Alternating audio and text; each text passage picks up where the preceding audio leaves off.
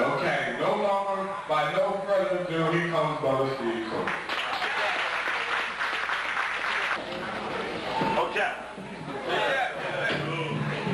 I appreciate you Africans. I appreciate being here in Philadelphia again.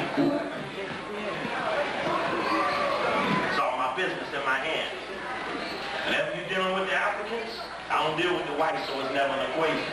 You got to take care of your business. Business is very important. We have made our scholars suffer because we have refused to take care of the business. And everybody else work their jobs and take care of their monkey. And then when we get to the black thing, it'll be something we do afterwards. But we got to make sure that our primary business is the business between us and each other, and that other business is secondary.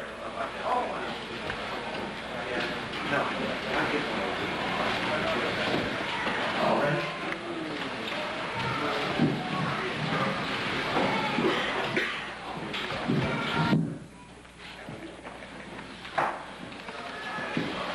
Let's see here. You know what I mean? You got some electricity at this old Bruce? Right there. Hold on just a second. I got a long thin box over there. Let me have it. This gold tape over there.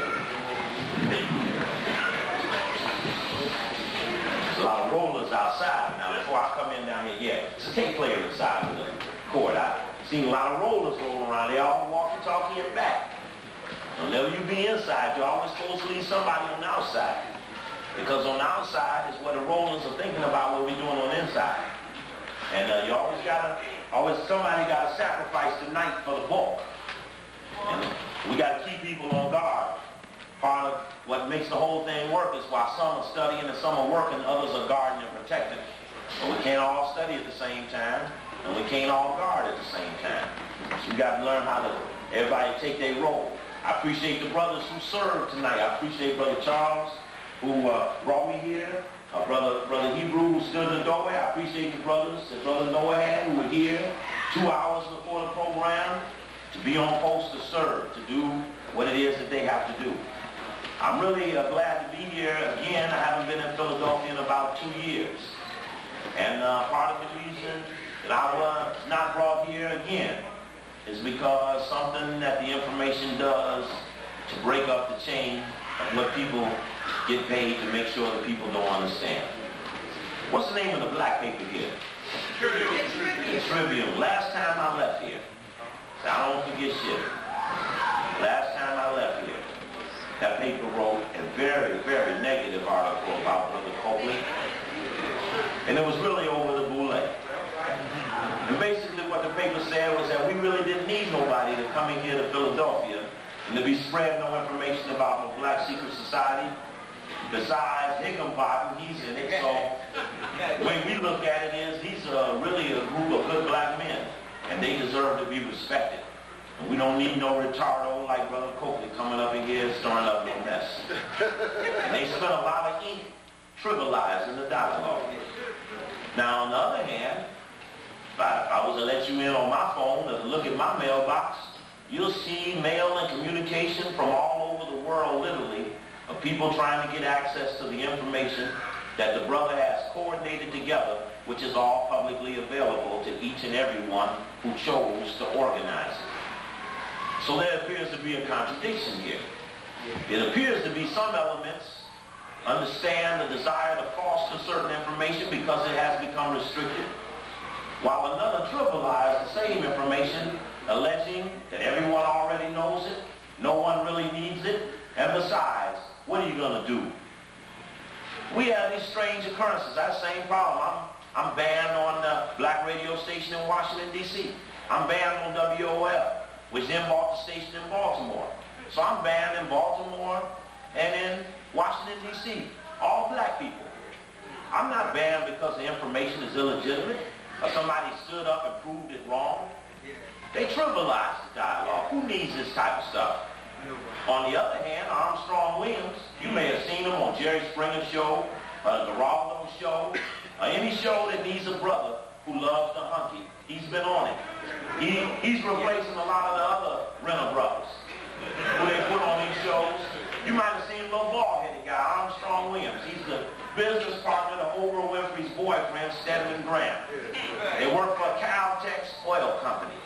And they empower Africans in a 49%, 51% gas station proposition all throughout Africa. Brother who's in Africa, you may have seen the Caltex connection. Yeah, that's the brother right in D.C. who perpetrating that. The Black Republican connection. Whatever the fuck a Republican is. I don't know what these left, right, Republican, Democrat, Communist, Capitalist, all bullshit. All of this bullshit. It just ain't about none of it. It's just diversion. A bunch of diversion. To keep you away from certain information. So, sister says to me that they're really tired of hearing this conspiracy thing. And the people need jobs. The people need to have somebody go out there and do something. Now, I've seen the people do many things. And I've been confused about much of what I see the people do because much of it doesn't seem to be geared or focused at what we know to be the core of negativity. If you want to know or why you should be here tonight, it's because brother stands against the core of negativity. This is a pursuit of the penetration of all that we think is unjust and unfair to our race since it has shown up on the planet. It has an accumulative negativity, and we call in the no do. Now, I don't know what others' goals are. Some, I believe, are making money, and that this is the ultimate goal of the operation. I believe, brother, the little money they making ain't worth no money at all. That's right. That little money they making. Oprah Winfrey, she's the richest black woman in America. But when the Jewish people told us Steve Coakley must be canceled from that show, I was canceled. So don't tell Brother Coakley when you get enough money you're going to come out here and fight the beast, because there's not enough money on the table that can make her change her mind. So I doubt if when you get the money you'll change yours. Check? Check. All right, check. As you know me, I understand. Check means I understand. I think we lost a little volume here. The gold tapes. There's some gold tapes in there. I'm thinking y'all got me covered. There's a gold tape in that box or the other box. Four little Maxell gold tapes sitting at the bottom. Brand new, unopened. Just toss one at the brother.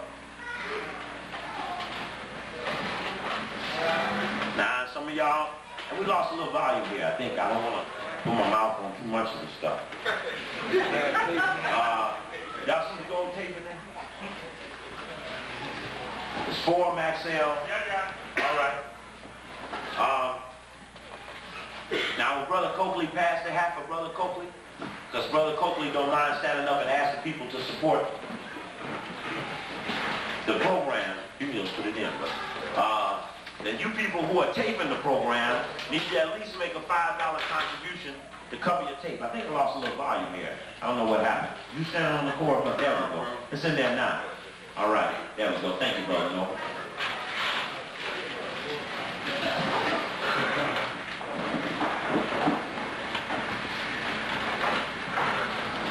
Thank you, brother.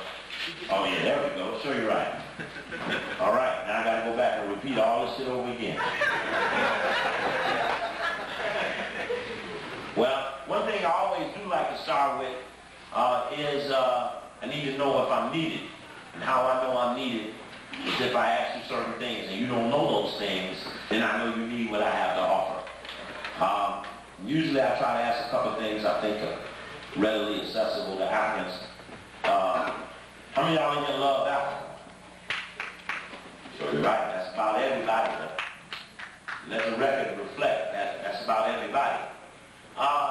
The lovers of Africa.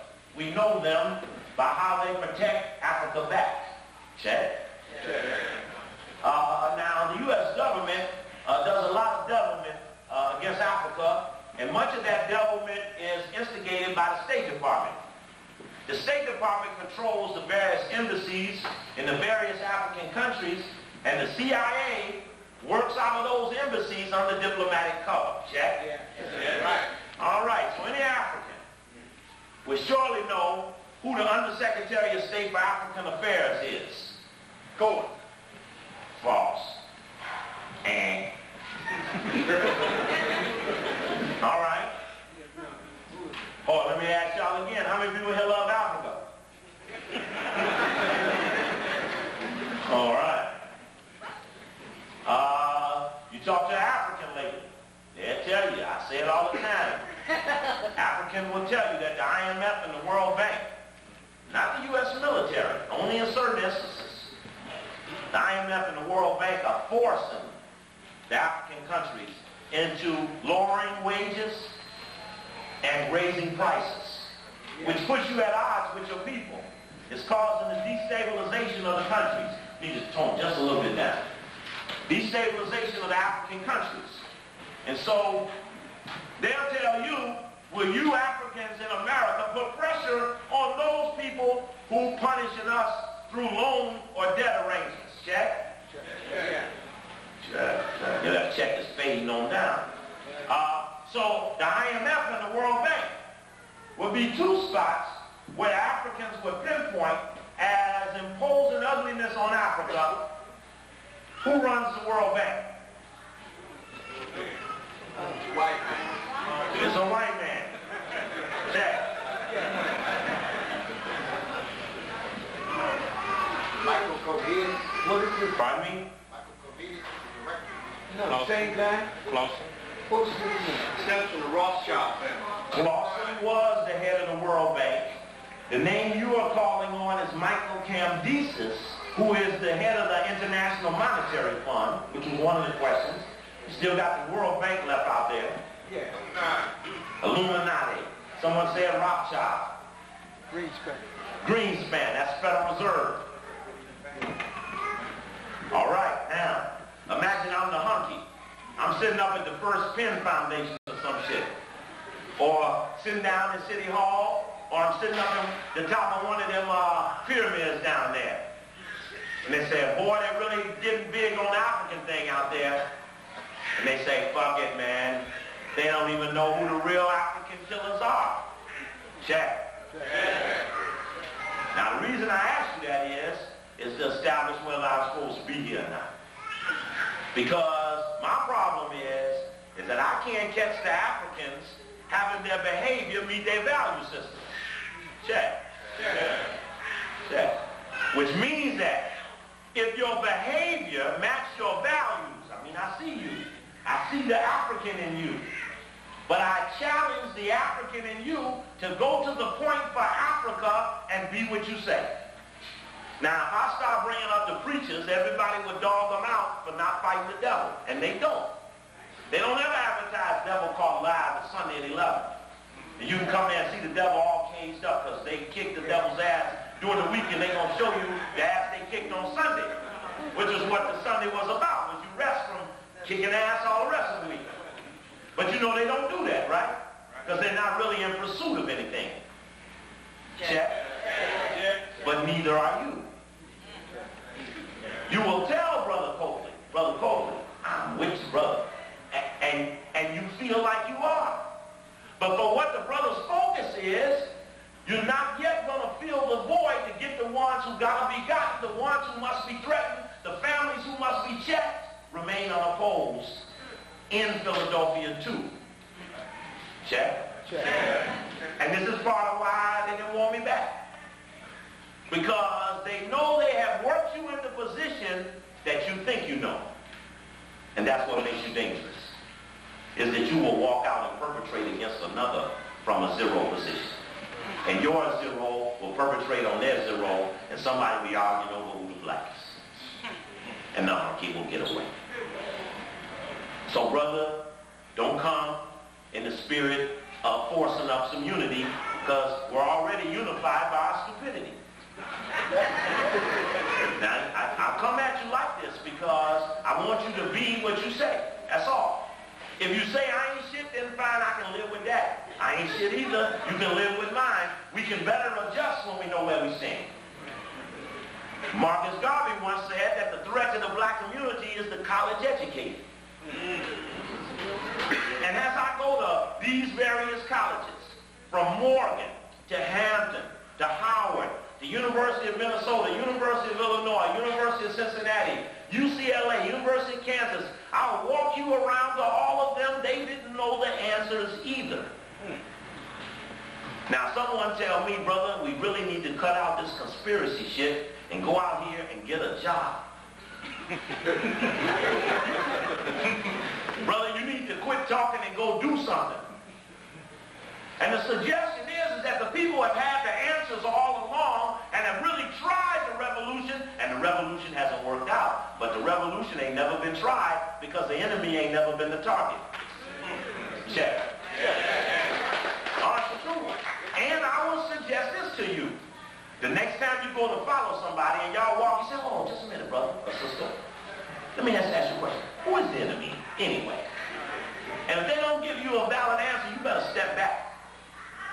Because how will they fulfill their obligation that they pledged to the black people if they don't know who the pledge must be transacted against?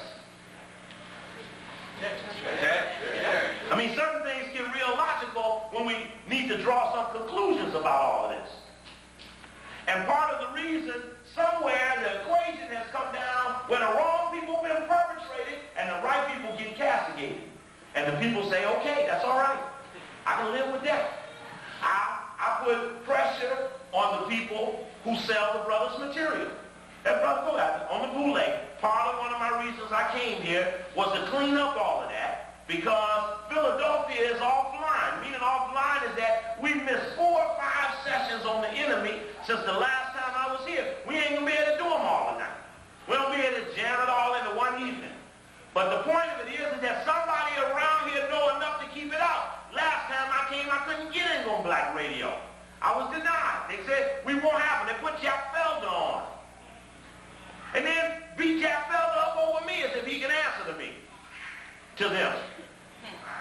And that was a bad move. So something about you here, and they don't want something. But you've been moving in spite of that because I have talked with you. And I'll say this, to those people who have sold those tapes without my permission, on the other hand, some of you have come because of them. Because you have found access to something through other people, it has brought you forward for more. So in the long run, if it has any value, you'll show up anyway, in spite of how you were found. So we're going to get straight with all of that. We're going to clean all of that up, and we're going to move forward because we're not going to win this thing dishonorably. I ain't going to get with brother and say how I cheated on my woman because tonight my sister and baby ain't here with me, and tonight I'm going to go run off in the hotel with a sister, and brother going to stand point while I do the coochie, and then at the end I'm going to say, brother, trust me, we going to beat the hunky. It's not going to work. It's not going to work, brothers. It's not going to work. If you cheat on the one you love, then you will always fuck the people. It'll happen. It'll happen. So what must emerge with the facts is a force that has a moral context to it. Not a religious context, but a moral context of which religion could be a part of its voicement, but a mere circumstance of one's keeping the word that one pledged to give. Now what I come to understand that I didn't know before is that the oath takers are far better organized and have a force that's backed up with fear. I underestimated the oath takers. Anybody up here in the Greek fraternity or sorority? Anybody? Anybody up here? Trying to decide who's going to raise their hand. Anybody up here in the Greek fraternity or sorority? Come on now, I got pictures of some of y'all. Shit. Come on now, get it up. Come on, where we at? Somebody, come on up here real quick to Brother Coakley so we can show the people something. Is anybody up here in the fraternity or sorority? Right here you go. Don't bring in nobody else now. Stand up. Come on up here, brother. Come on up here real quick. I ain't gonna bite you, and I won't break honor with the brother, because brother to brother is stronger than any other thing. So we be true on that. How you doing, Al? Show you right. What you in? Cap out the side. Cap out the side. Okay. You know what I'm gonna ask you to do? Got it out there. What I'm gonna ask you to do? You want to shoot? Can you show the shade to the audience? Give it up. Give it up. You say yes, you can? Yeah, I can. Go ahead. Yes. And then I'm supposed to do something. And then you would do. That's it. All right. All right. All right. Thank you. You're welcome. All right. All right. All right. demonstration. I do it in every city for a particular reason. We just left Detroit. In fact, I got only maybe 2-3 sets of 3 lectures I just gave in Detroit. It's kind of like the whole weekend. I didn't sell it to anybody because I was going to explain it in the lecture. It just allows someone, when I have 2-3 lectures, Detroit was offline too, so I paid $1,300 to go up into Detroit. And the G7 was meeting up there too last weekend.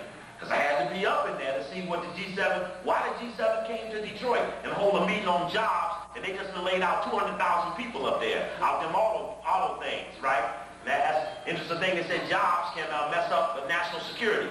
Lack of jobs or lack of people thinking they should get a job will destabilize the population. That's really what they talked about, not about giving jobs. They pass out applications. Anyway, and I do this demonstration to check the oath takers. Because when we do a little bit about the Grecian Sphinx, and I'm going to put certain things here on video that I want to get on this video so that you will support the brother in the sharing. What Brother Noah at? All right. I promised Brother Noah that I would suggest to you to make sure you get into this, because some of these things I'm going to put on the screen. And they're visual things that will allow you to show certain things. I was just telling him, Brother Noah, about getting the video subsequent to this because of what it will try to do. But we are calling on the oath takers because we believe that there should be no oath that they take that should separate us from them. That's right. And sometimes when I ask to them to show to the audience the handshake, some resist and they suggest that they fear, based upon the pledge that they took never to reveal it, of being hurt or castigated by another member who would see them do that. In Dallas, I asked a brother to come up, and he didn't want to show it. He sat down, and then another brother just jumped out the audience. He said, I'm an alpha, I'll show mine. And he came up and showed it. People stood up and gave him a 10-minute standing ovation. I mean, it was an awesome thing. It was really chilling. So at the end of that, we went to intermission. We selling tapes and doing other things. The brother come up and said, brother, when the intermission is over, will you give me one more chance to come up front? It's okay, brother, no problem, no problem. So I went on about my business. I'm selling the tapes, and brother comes up, reminds me again, will you give me this opportunity? I said, sure, brother, okay, fine. And when I started up after the intermission, I just went on really right past him, and he was sitting down with me, he come on up in the front, and he gave the demonstration, and he showed the handshake. And I asked him why, and I just went back to Texas, Brother Charles. He was at the lecture at Fort Worth. And I asked him why, and he said, well, the people made it safe for this brother to cross over. And since the people did what they needed to do to protect him, I now know I can come over. So we have to be in an understanding of the oath takers. Now, if the Greeks take the oath, the 4 male, the 4 female take the oath, and the Boule take the oath. In fact, I was checking up, is that a VCR up there, Brother Noah? Is that a VCR? That TV on there, will that show something? I got something I can show the audience. You might want on a video of some Boule activity on video. You might want to see this. Real summer type of thing. And I think after I go an hour, I'm going to break for about 15 minutes so I can get this set up for you and then go till we got to go. It'll be a minute before I get to it, but just take your time. It won't be a rush. I ain't pressing you. And so we also know that the attorneys take an oath. Is there any lawyers in here tonight? Any lawyers in here? The lawyers already know the information, so they're not here tonight. They take an oath. They take an oath never to oppose the Constitution. They'll never overthrow the law of which they agree to uphold. They become officers of the court. So they taking a pledge. They taking an oath never to. When you're in the army, you take an oath, check. In fact, I even found that there's a tenet in the army thing that suggests that you even hear someone suggest the overthrow of the U.S. government, you're supposed to report them in. Check. All right, that's an oath. That's an oath. The little medical people take an oath, right? It's like them versus the vitamin people. Check. I will never support anything of which we cannot sell for 100 times these costs. Check. Right? And they don't break out that shit either. They said they don't have a heart attack cost you $30,000. That's without any surgery. That's just you leave an emergency room and cost $7,000. I mean, this is unbelievable shit, right? But they got it going on. Okay, so we got all these oath takers out here, and the oath takers are a threat to the black revolution. And so we put pressure on the oath taker. What we've been doing since I seen you last, we've been going through these various campuses and telling the Greek thing that we really like to suggest some change. Because the Greek thing, like many of the other false idol worships, sowed the seeds of inferiority in the children. What's wrong with the Boule thing? What's wrong with the Boule thing is that it gives honor to the Greek thing. It's a little revive in here. I'm trying to cut that back, I think. Just one more notch down. Too close to the speakers. Where the speaker at? Way over there. False. And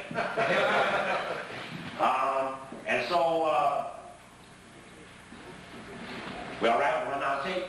Because when you need to change, let me know. All right. We're putting pressure on the oath takers. Because, and I want you to write that down, because the police take an oath. And the main thing is the fraternal order of police. They all locked in on something. So we're in need to get into the Masonic oath, the Rhodes Scholar oath, the Skull and Bones oath, the Boule oath. We found out that the Boule are not allowed to talk to non-members. So you can't get them to answer something you suggest because they're not allowed. And brothers told me about catching good on the radio over the Boule, and that's an honor. Sister Karen of the Black United Front just caught Dennis Archer, mayor of Detroit, busted his ass in front of 400 people at a community forum, and he's stuttering and stammering and hold and hard. We've got up on Governor Wilder on the black radio station in Chicago. He acted like me and him was real good buddies, you know? And he would have been at the lecture, but he was busy and shit. The governor business, you know? We had some brothers jam up Charles Hamilton, who co-wrote Black Power with Kwame Ture. He was on Bob Law's show one night, and the little brothers in New York jammed him back on the Boule. To the point Bob Law got pissed, why y'all keep messing up my show with this Boule dialogue. He said that, wait, I ain't never heard of this thing. It's irrelevant. And then the 10th brother said, well, brother, it is relevant because this is about serving the king. And so we question his ability to write Black Power, understanding he's with the king. And so he said, Steve Copley is the one taught us about this at the Slave Theater. He said, well, I'll get him on here. I don't want nobody calling in here with this Boule shit. But he ain't had me on either over the Boule question. In fact, I couldn't be on WLIB in New York. Blocked. The black station, the #1 black station in the country, they tell me. Not block enough for Brother Copley. Pity, little brother. 2 pairs of shoes, 2-3 pairs of pants, no car, no house, no obvious weapons. Big money. David Jenkins and Percy Sutton. In fact, brother, Percy Sutton. No. In fact, Understand what I'm saying. check this out here, brother. Watch this here. You called it up. Yeah. David Dinkins called Percy Sutton and said we want that Copley canceled on LIB with Gary Bird. He ain't the only one who can. Percy Sutton called the station and they bust me out. I was off. When I went to the Slave Theater, Brother Vernon Maddox dresses it from the podium. Why was Steve Copley taken off the so-called black station? This is a phenomenon I ain't figured out because it ain't like the people got the goods. Unless these people, these black press people, maybe these radio people, maybe they know enough about it never to utter it, maybe they took an oath too. See, I'm looking at the impact of the denial of the knowledge and the castigation of the scholars. Now, other people are on C-SPAN. They on CNN. They on every show. They on the news. They on everything. And if you listen carefully, you'll know why. Because they don't accuse anybody of anything. It's no thicker or no deeper than the white man did. We're suffering from generalities. The white man did it is not enough. It's not enough for Francis Wells Wilson to describe white supremacy. We must name white supremacists. Yeah. Or we must rule in foreplay and call for sex.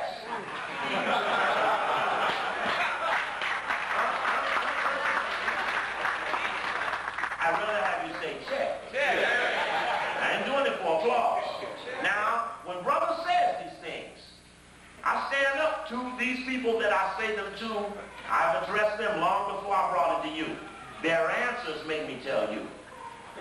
Once I see that they understand that there is a line you're not to cross to make money in the black community and to be allowed to move around without being attacked. Some people fear the attack. In fact, some people pledge they believe, but they fear the enemy greater than they do not upholding the tenets of the belief. You see, I'm afraid of not telling. I'm afraid of not sharing. I'm afraid of you calling me and me not answering. I ain't been to Philly because someone offered and said I ain't even got no money. I'd have come for that. Check? Check. No one asked. Now, I understand the difference.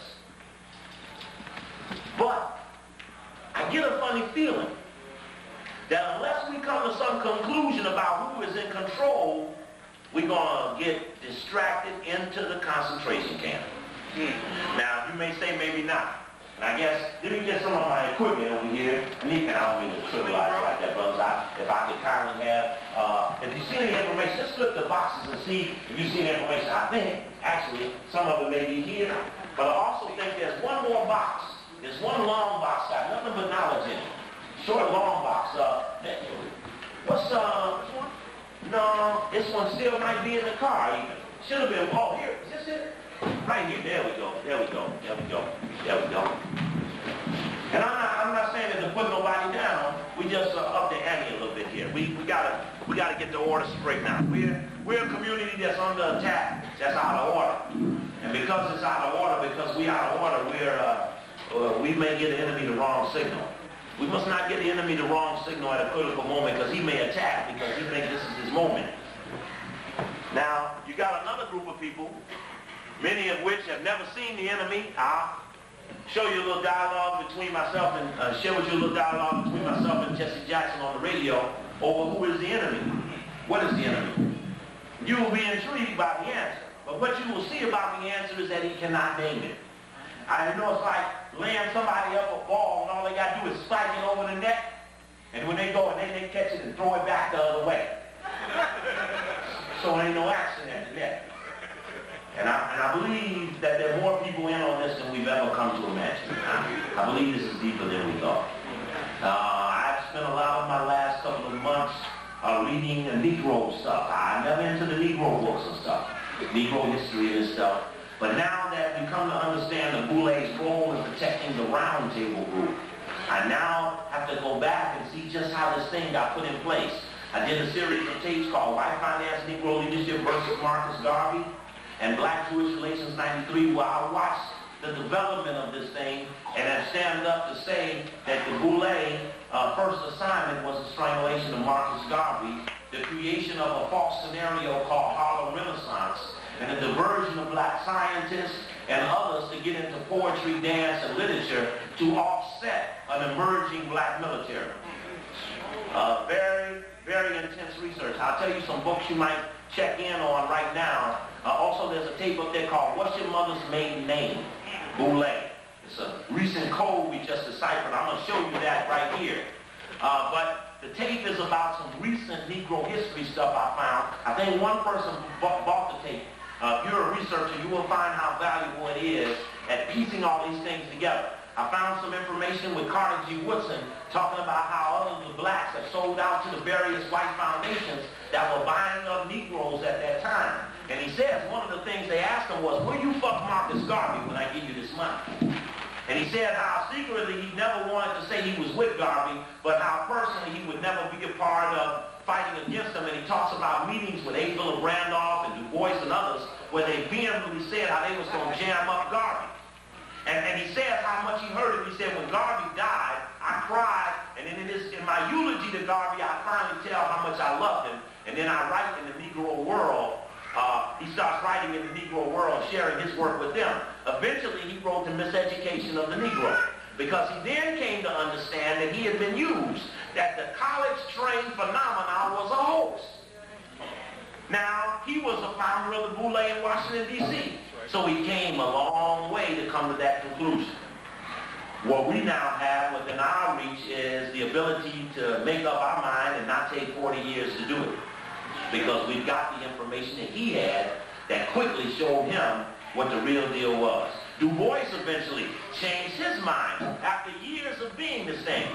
The book by Goggins, Goggins, on Carter G. Woodson. I know you can get it at Everyone's Place bookstore in Baltimore. I know Brother Nati got this book. It's a book about Carter G. Woodson. Talks about the Rockefeller Foundation, the Rosenwalds, and others, and how he keeps trying to do this thing. He tries to help them help his history association, but they keep saying, look, you got to lick my balls to get this money. And he keeps writing his personal letters about how much he hates the others who have taken the money that make the honky think he got to take the money too, to go along, because there was no black financing of black things. That was awesome, awesome dialogue. There's also a new book out about W.E.B. Du Bois by David Levering Lewis. Thick book, 700 pages, and very, very important book. Very, very important because nowhere in the 700 pages does he mention the Boule in the whole book. But, check this out. When he does the interview on the book in the Washington Post, and I got to tell you the dates, right? But this article is awesome.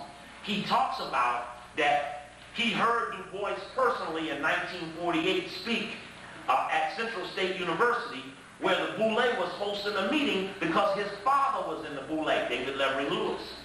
And that his father was head of the School of Divinity at Central State, and that he, as a Boule child, was at the convention and heard W.E.B. Du Bois in 48 say, this talented temp shit don't work.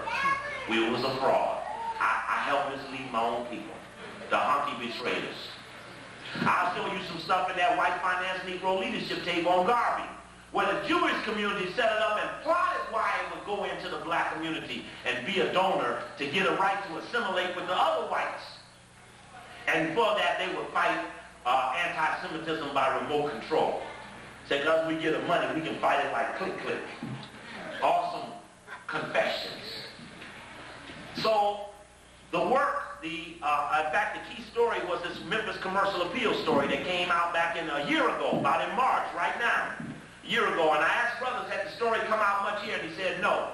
You familiar with the story that had come out that the Army had been spying on Martin King's granddaddy since 1917?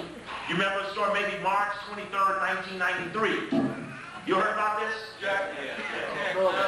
Okay, well, we'll have to spend a day on it because it helped me understand something. What the story identified was a Philadelphia family. Key. A guy named Emmett Scott. Emmett Scott, who had a son who was a physician here in Philadelphia, who was the father of Elaine Brown of the Black Panthers. She mentions it in her book on page 50. She mentions, that's it, Brother Charles got it right there. On page 50 of that book, she mentions that Emmett Scott, the first black man to serve in the cabinet in 1917, he was special assistant to the Secretary of War, Newton Baker. Emmett Scott had come from Tuskegee, where he was the assistant to R.R. Moulton, who was on ship when the Tuskegee experiment went down. All this shit hooks up now. I'll walk you. I don't have time to go all this route with you, but this is where I am lately. I have a need sometimes to talk out to the people where I'm studying, because many times it's not at the spot I'm lecturing. The lessons you miss, I really shouldn't be into this, but I'm kind of excited about it, so I got to tell you where I am, because when I suggest these things to you and you pick up the themes, you bring information that adds on to where I'm looking and the picture gets clear. And that's an honorable thing. I say in the tape, I need an overhead projector. So when I'm in Los Angeles, I go to little students, bring an overhead projector and present it to me as a gift at a lecture. Well, I couldn't carry it with me on the airplane, so I donated it to the place I lecture in LA, the Good Life Health Food Store. So now that's available for everybody. Someone in Philadelphia, here's a tape, but says he needs an overhead projector. So tonight, a brother bought me a brand new overhead projector, which he's going to give to me tonight. And I'm honored by that. So I don't underestimate what it means to say it into the tape to the people, because the people respond. When the focus comes down, the people do what has to be done. And if everybody does what they can do, we got it covered. If you catch the ones in your thing, in your sphere, everybody catch theirs, we got it covered. You know, the CIA has a thing. It's another set of tapes you missed. It's called Future Goals of the Spy System, the Early Warning Officer, Spy System 2000, the Targeting of the Poor. I had that over there tonight. And the other one I didn't bring bring us how the intelligence community monitors networks and groups. Pardon me? I was looking for that and I didn't find it. Right, but I only could bring some of them. I've been selling out at every stop, so I don't get as much time between lectures to make the tape. So that's something else we got to widen out on is making tapes. It's an honor to be in this position. Things are moving. It appears as if circumstances are forcing the people to a clear picture. And it's an honor to be in the vanguard of pushing towards the core negativity, because my greatest dream that I see just as clearly is the day we hold that beast's head up and we pull out the big sword and make that cut. And everybody steps up and takes a little slice. You come up and get your slice. You know, I see that day. I see people as far as I can see. And this is the day the beasts go down. And I just a little sidebar. The keepers of the beasts are Rockefeller for North America, because we're going to name them. Rothschild for the Europeans. And Oppenheimer for the Africans and the Australians. Those three families perform the triangle around the core of negativity, of which I don't have no name for. I cannot tell you what that is. But we string 2 or 3 of them up, they'll tell. The police have shown you that we're threatened with incarceration or pain, you will tell on anybody. Check. You're supposed to say no check. Yeah, all right. Watch it now. I want no Jim Jones shit here. Y'all be with me, you got to think your way through. Question my shit. Check me out. Go check the books. Is brother unfair when he says this about this one or that one? Is he wrong about this? Is the information really there? Check me out, don't. Hey, we have all festered the error. That's why we all here. So all of us can be checked. That's part of the game. And I take the weight. I'll bear the burden. Be no greater burden to bear. We be in line with that. So get that book on W.B. Du Bois, David Levering Lewis, because in it he tells about the day that Spingarn comes and offers him to be a captain in military intelligence. And what the story said in the Memphis Commercial Appeal was that Spingarn had been a military spy every day he was chairman of the NAACP. He even turned over all the memberships of the group, and that Du Bois was his man. And that together they went out and formed a spy network that identified potential troublemakers and also suggested potential informants. And the Boule served as the network in every city to set up a spy organization. That's what we were able to put together with the Memphis Commercial Appeal story. So how I got banned on the radio in D.C. was that Kathy Hughes has the story reprinted 25,000 times in the newspaper there, the News Dimension. It was a great thing. They sold 30,000 copies at 25 cents. Really helped the brother's paper. It was an outstanding achievement. But the story was about everything already passed. And I know enough about the intelligence community to know that when it wants to tell something, it always tells you about things already passed. Coin Intel-Pro, not now Intel-Pro. They will tell you who they radiated in the 40s, but it's a secret. You got to catch the 94 radiation. You got to catch them. It'll be 124 for they'll tell on the 94 weekend. Check. So when somebody starts telling me about 1917 and 1968, that's where it ended. I understand that that's part of the diversion to stop you from 98 and 88. Check. Check. All right. And then those 3 spy tapes, which really needs to be a lecture in itself. I talk about where we notice that the CIA has this little model that they use to measure a true threat. And this is called intention plus capability equal threat. It's a formula. They got all kind of A's and Pythagorean shit, all stolen shit all up under there. Because this is a computer model that they use to measure information. For example, they say, black man, Miller, Philadelphia, wants to free Mandela. Check of his, that's intention. Threat. Appears to lack resources to get a plane ticket. Equals that's capability. Threat equals 0. Okay? So they listen to the dialogue and they measure the capability of imposing the dialogue, and that equals your threat potential. Check? And they have all kinds of sophisticated ways of breaking this down, measuring the informant and this and that. An intention is measured by indicators. Copley announces in Philadelphia that he's having a conference in Baltimore, and I am, and I'm inviting all of you to it, July 8th to July 15th. It's going to be at the Hyatt, Regency, Harbor, wherever the Hyatt Harbor is, right there in Baltimore. Inner Harbor, Hyatt Regency. July 8th to July 15th. Write it down now. And the Sheraton. And the Sheraton. Get it all there together.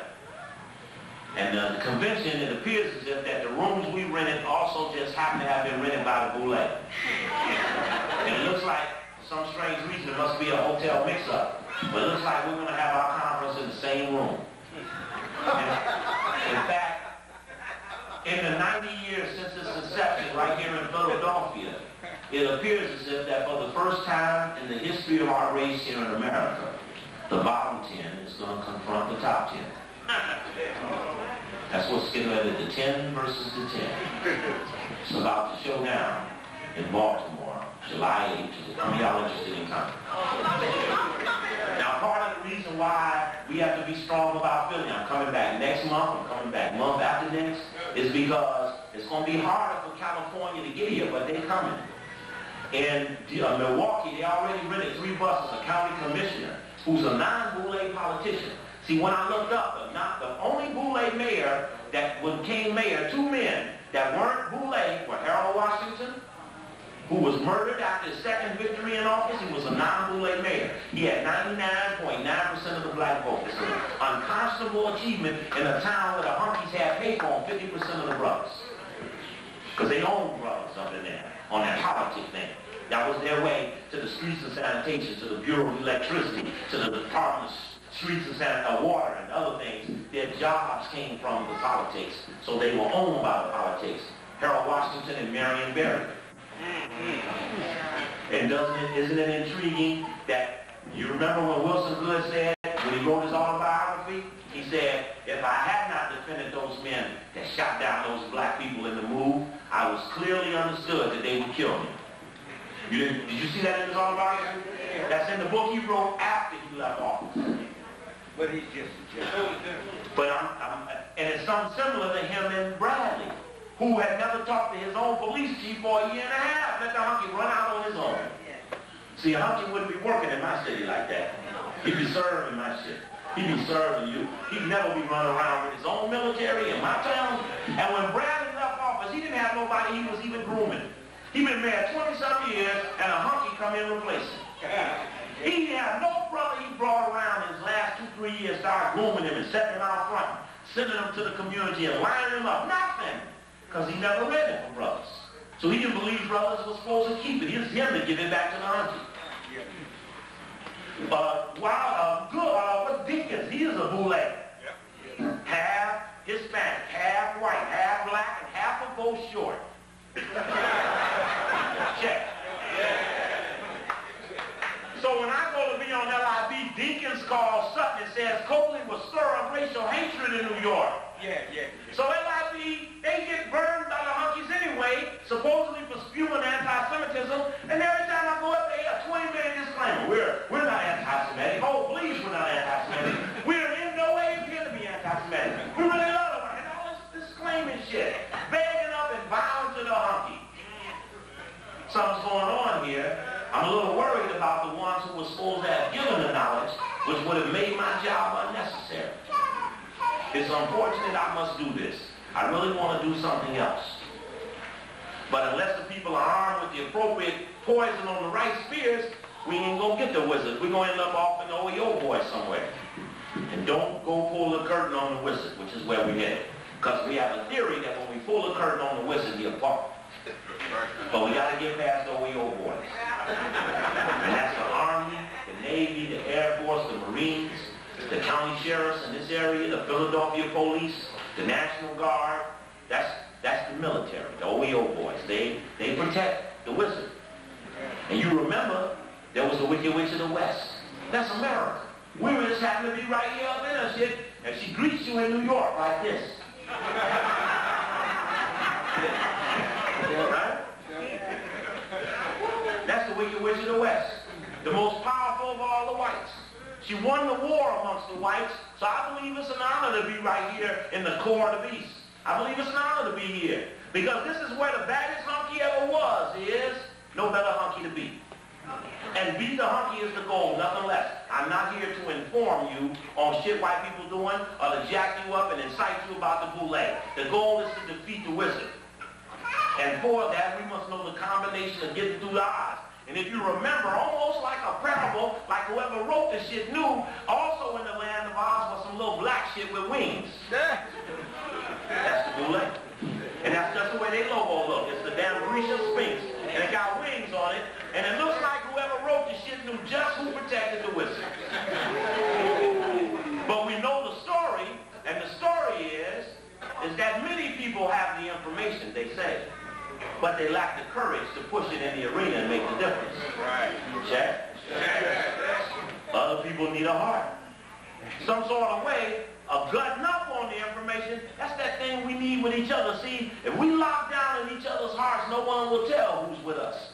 When I go in some of these cities, some of the strangest people come to me and say, brother, I just want you right. Now I look at them, I said, damn, you cannot look at a person and tell who the person is. That's because we locked up in here. Hey, who else was on that journey? What do you want? Brain? A brain. And then to wrap the shit up, she wanted to take it home, right? Take the shit home when you get all of this shit. But just remember what happened when you get to the curtain. It's getting to the curtain. Now, Jesse Jackson got the people confused about the role of the youth. He suggests after 500 years of exploitation of this country, our number one problem is gangster rap.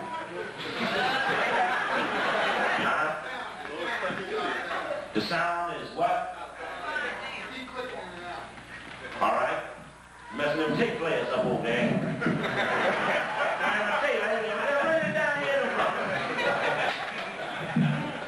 All right. So he would have you believe that.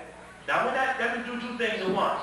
When that Memphis Commercial Appeal story came down, they had Dick Gregory on the radio every day with Kathy Hughes, and they was talking about the Memphis Commercial Appeal story, and I wanted to call in and say that Emmett Scott, the guy who helped coordinate this spy thing, eventually became the Grand Sire Archon of the Boule. And that I had just read Elaine Brown's book, and she talks about how they were bourgeois, and wouldn't even honor her, the product of an illegitimate relationship between her father and a prostitute. And she gives a whole history about her family selling her out. And then she also says, I was always wondering why the others got killed and I didn't. Because when you're a Sigma Pi Phi member, you have a protection as well. Ultimate protection that you might not ever understand. That the enemy is for being a part of the network. That's what David Leonard Lewis said. I saw Du Bois in Central State. He said, I saw him in Central State, and he said the Towers attempt didn't work. And then he goes through a whole thing about explaining what the boule is, but when he wrote his book, he left it out. Why? What happened there? And why did he hold it to the post but not to the people? Something's confusing me there. So when I asked Dick Gregory on the tape, and I got a little sound bite up, I said, Dick, who do you know about the boule? Dick Gregory says, no, I never heard of that. Now, I know Dick well enough that when you say something like that, he says, well, can you give me something more than that? Can I? Just share it with me. What's up with this? They cut me cold and curt. We don't really, as someone else said over him, we don't really need any of that here. This story, let's confine this to the Memphis Commercial Appeal story. And all I did was took their story and ran it through the pattern of the secret societies. And I was being repudiated for running it across the grid. Meaning I don't care what diversion they bring up, I'll bring it back to the core negativity. That's my skill as an organizer. All information already comes off ain't but one group running it. And don't get confused by all these different flags. They're only the one group in town. Anyway, so the next day I went to the Howard Inn and was eating in a cafe there, and Dick Gregory came in. He was staying in the hotel, and when he came in, he said, Brother Dick, it's Brother Copley here. He said, oh yes, I think I better sit down and talk with you. And he said, you know, I said yesterday I didn't know about the boule. In fact, he even came to the lecture right after that because he came to the lecture the next night after we had this talk to listen to us talk about the Memphis Commercial Appeal story. And I didn't bring that tape tonight, but it's a very interesting tape. And he says, I didn't know about that boule thing, but I need to tell you I'm an alpha. And he said, And I say, yeah, that's interesting because the guy who wrote the Boule history book, Charles Wesley, he wrote the Alpha history book. He said, I know. Now that let me know that he did know about the Boule. He just could not say. But then he turns to me and he says, he says, I want to tell you this. He said, I never revealed the handshake to my wife or to any of my 17 kids. That's right. And I ain't going to reveal it to you. And you need to understand why. If you can understand what prohibits me from doing it, and you understand the power of the oath, you will unlock a key that will release thousands to the cause. He said, but as of now, I ain't telling.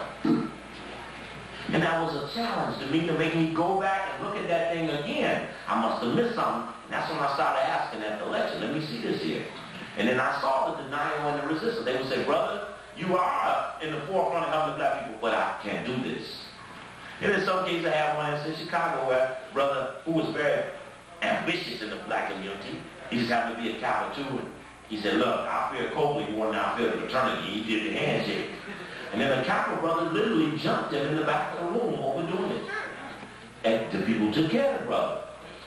But we're going to go through this while cleaning this up.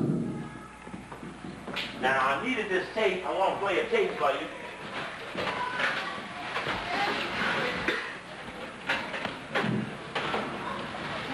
I need a box there. I got two little boxes in the box with little sound bites in them. What time we got here? 8:15. All right. All right, which nation is this? This the African nation? Then prove the African way.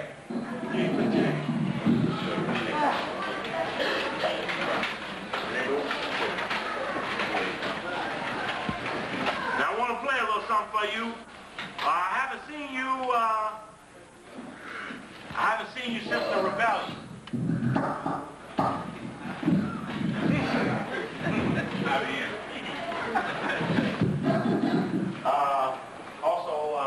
I need you to do a favor for me.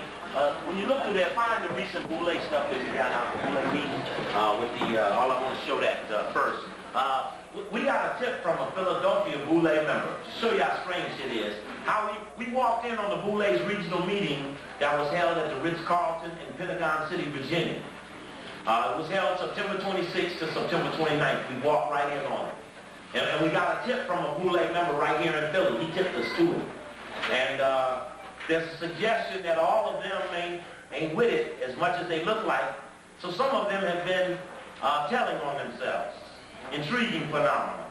It usually has, when people see a force arise and they fear the force, they begin to live in both worlds. So they don't want to get caught wrong on either side. They're liable to get it both ways. So they tend to start the process, and that's part of the process. I'm going to play you something. This happened right after the rebellion. I was really interested in the rebellion. I didn't bring the tape that I did, Riot Report, an analysis of the rebellion. Very interesting things I put on there. And one of the things I put on there was about the role of the youth, because Reverend Jackson will confuse you about what the youth's real role is. You see, as they have these summits around the country, what happens after the summits is that the youth are asked to refocus on a new enemy. So what happens is they say, well, call Brother Copley out the dugout and let him come down here on the field and show us who's in control. We'd like to work on that as a new focus, since we're not going to do each other. This is a very quiet thing. Now, someone listens to gangster rap and they really think it's about disrespecting the system. But if you listen carefully, it's really about fuck the police. It's about get the hunky. And it's a threatening thing because the youth who have no stake in the system are the most probable element that will rise up and fight the hunky to the death. I suggest that many of you who are righteous will delay it. For in your comfort, there's no real need to push it to the edge. The hungry need it down. And one day you're going to find yourself chased around your own community by the hungry who will call you the enemy, the righteous, for holding it back. You have time to think this out. They have no time. They're on the line and they're losing and they need help now. And unless you give them direct help, they want to egg on the move. And so don't get caught as an enemy to the move, thinking you're really on it. That could be the greatest danger. You will confuse the punishment. So in the middle of the rebellion, which was a circumstance, this brother here has the raffle. We're raffling off that Boule video with myself and Oscar Quasi, who comes in for the last 20 minutes decodifying the symbols. And I really appreciate Brother Rowe made a sign and everything. I'm really honored by you, brother, and I appreciate this. This brother, another research brother, has really been on the case and on the point for following the enemy. And I'm really proud of this because in every city, the information cadres have arisen that are focused, and in spite of the distraction, their numbers are growing. And the information, that you get a chill when you find shit. You know, I'll be in the library, I find some shit, I look up and everybody's real quiet and shit. Then they read, they excite them. I'm all,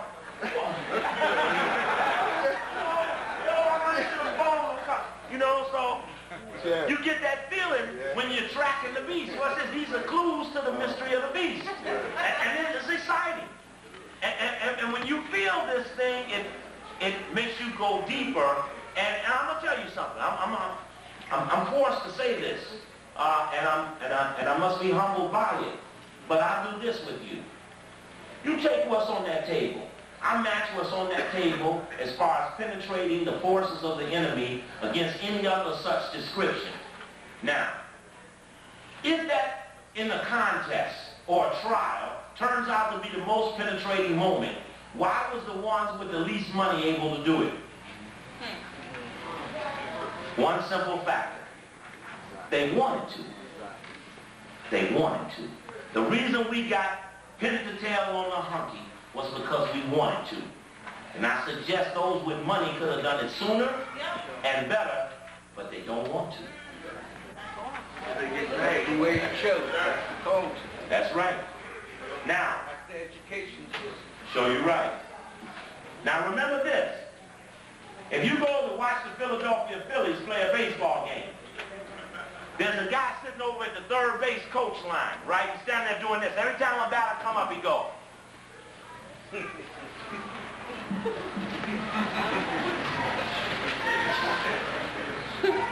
You know what he's doing? He's giving a signal to the batter, right? Everybody in the stadium see him, right? But don't but 30 guys know what he's saying. So when you confront the secret societies, they will suggest to you that what they do is not secret. And you must come to understand it doesn't have to be if you don't know the code. They can do it right in front of you. If you don't know that the signal, if this is bunt, if this is take, if this is steal, but it's keyed by whatever I do after I touch my ear is what you do. So a guy does the hack, he does the steal, he does the take, he does them all, but then he does the ear and does the hack, and that's the deal. Check? Check. So a secret society doesn't have to hide the communications, they just have to protect the code. All right? We're now trying to penetrate the enemy, and we're at this layer of the enemy. What you will vouch for if you watch my years on the tapes, you will vouch for the depth of the penetration. I know more about the Boule now than I knew when I was here last. But if you had caught last year's lesson, you would have found out I knew more than the year before, and I know more now than I knew just a month ago. Because all we do when we're not doing this and moving the action into the arena, the force of better circumstance, is coming up with better formulas and equations on the penetration of the enemy. And we're proud of the work. Jesse Jackson, after the rebellion on a DC radio show, suggested that he just going to have a meeting of all the leaders. A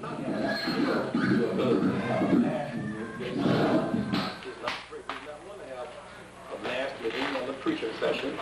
We want to get people to basically coordinate. People will have from St. Louis, from East St. Louis, from Kansas City, from Seattle, from LA, from New York, from Maryland, from Virginia, from South Carolina, all of them in their own way were marching, protesting, making statements, and press conferences. It was some feeble attempt to coordinate our activities, and the group that did come began to lay out some plan of action that they are now taking back to the several communities. And there will be more meetings, I am sure, and nobody is denied the right to have a meeting. Now, the finding or the recommendations from that meeting are available to everybody. And people can get them by calling. Well, you can call the rainbow at 728-1180, and basically the first issue there was to coordinate a calendar of known protests around the country. A lot of activities taking place. Did you hear that? What did he say? Calendar of all known protests around the United States. What did he say, brother?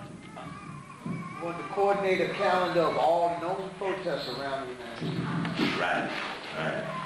Yeah, you might not know a spy thing when you hear it, but you need to hear it because sometimes it's disguised as other things. I mean, let you hear it again. 728-1180. And basically the first issue there was to coordinate a calendar of known protests around the country. Now, there are a lot of activities taking place. As opposed to having 50 little bit of things, we're trying to have bigger events, bigger protests. Second, well, what happened was once he coordinated the calendar, there was never no more protests. It just went away. Be careful of this dangerous word called unity. I'm a little worried about this word. See, I can't unify with somebody unless we agree to who the enemy is, because it could get confusing. We don't want to be confused. The confusing part is if we don't agree who the enemy is, then how can we unify? Because at some point his assistance of something you do may conflict with the goals of our unity. See, with unity, we say we pledge to beat the enemy. But if you're in a coalition, and somebody on the Rockefeller Foundation grant you got to fuck Rockefeller, now you're in a problem. You got a contradiction. Check? So be leery of this word unity. There'll be no unity around immorality. Okay. Jackson 1. Now let's go to Jackson and see Coakley on who is the enemy. After this guy, there's a guy I want to tell Brother Jackson, I don't know about this protesting, this marching and shit. I don't think it works. So he's going through a diatribe about telling the guy about how important marching is. And then I'm the next caller, and I raise a question about who is the enemy. Who is the biggest problem? In other words. All right. So you're right.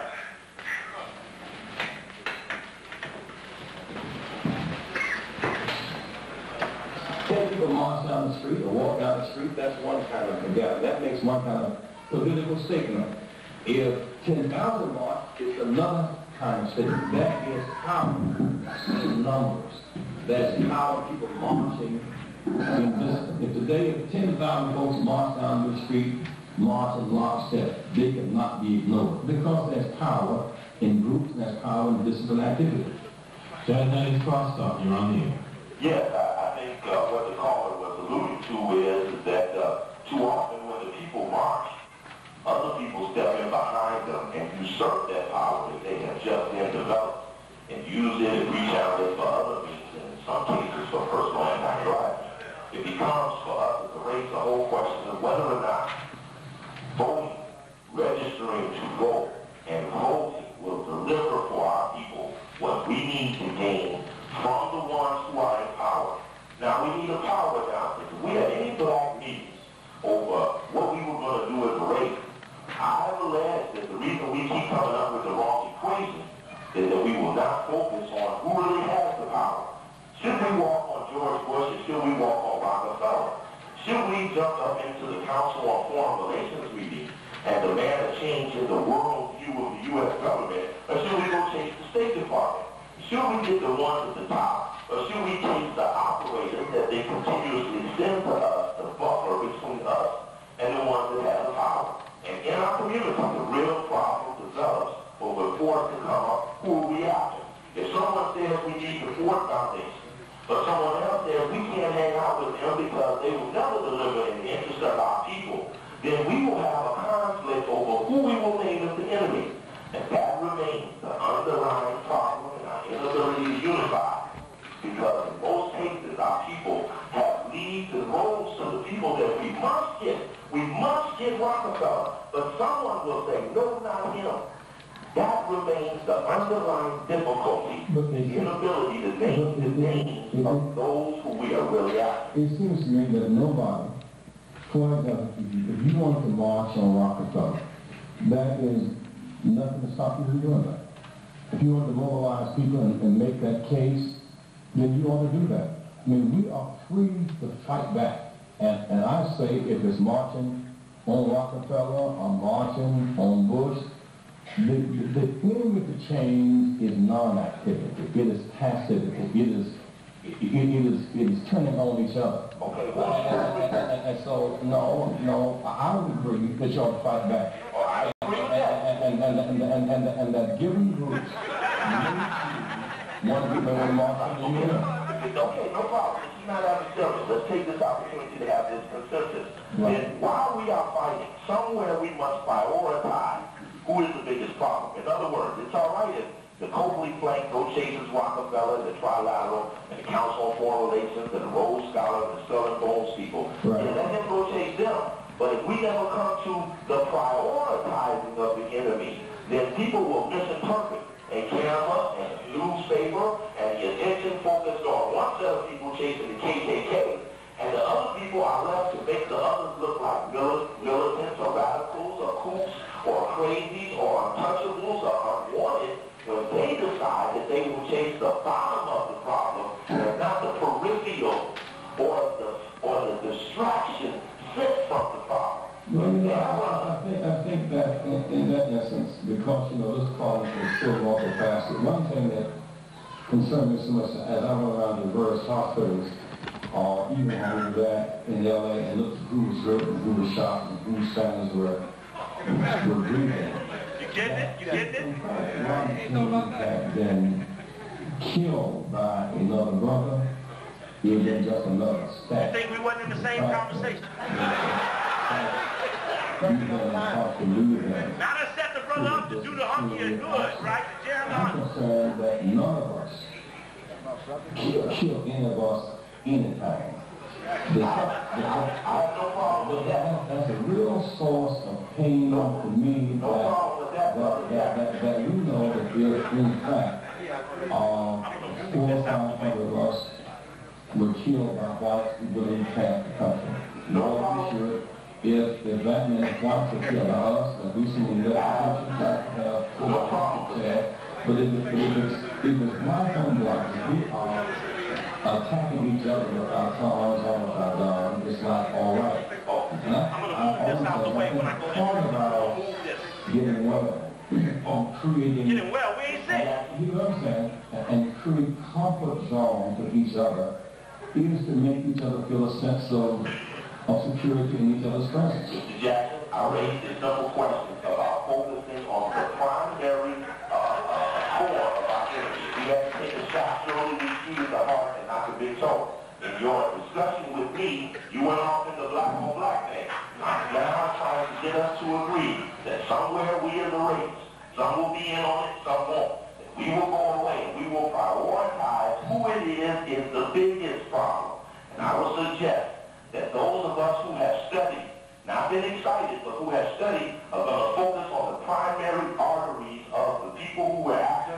Some of them are down the street from the White House at the IMF and the World Bank. Some are at the Brookings Institute and the RAND Corporation and the Council on Foreign Relations. And those of us will go there, but we demand that there be a central focus on who these people are. Therefore, we won't get... I think our mayors who are trapped with the burden of servicing, a lot of people who've been elected to serve, they've determined. There's no more to hear about that because he don't say nothing. He goes off on another dialogue about the mayors having the responsibility of delivering solutions. Now, right, he's coming next. Now, I think you need to pick up on the fact that when given the opportunity to pin the tail on the hunky, you can get the impression that something we ain't never been able to get to the bottom of. Why these niggas ain't never come up with the right equation on the enemy and the appropriate strategy in lieu of it? The strategy has been bad because the equation is screwed. So when they stop the brother from bringing a clear equation, they call the equation the divisive element, and the confusion continues. Check? Now, you So, for example, I was having some trouble being clear with Leonard Jeffries. He seemed to have thought that I was too militant to be associated with, whatever that meant. I don't know what it meant. I have this problem in some places. But he was down in Dallas recently, and he looked at the video from Dallas. He was sitting in a hotel, and we went through this little thing with Jesse Jackson, and he stood up and said, I think I have mistaken this Copley here. I think I now better understand the computation of the evidence. You see, I suggest at another point, this is evidence at the trial. The trial is what will happen when we win. We will try people for complicity. Because we will not repeat the mistakes. See, I can't get no covenant with these hoes. I can't do it. Because I know enough about them to know that unless they renounce prostitution, they'll turn a trick on me.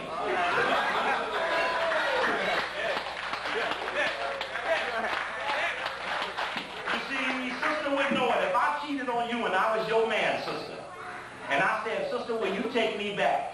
If you take me back without making me confess my sins and take my pledge never to do it again, you'd be a fool. So how many times they gonna do it before someone recognizes that because they not virgins, they can't never stop doing it? Never will, as long as you take the oath. That is the secret oath. That's right. In your society, you got more than one. That's right. One that holds the system in contact. That's You got right. more than one. All right. You arguably. All right. But you had the Last Supper. That's right. You got to know the Masonic kids and the base of them, the whole Masonic, what was all based on. All right. What was all that based about? right. And it's just, They do you solemnly swear. got to come back to the church and look Sure, at right. the church, because that is the biggest mechanism in the world, is the church, the Christian church concept. We take it as religion, but it's not. Nobody serves and get nothing out of Christian church but a white man. It That's right. protects a white man and a white system. Right. That's the man didn't love the church, went to the boule. He's the man that went in there. He went there in secret, but he do go to church sometime.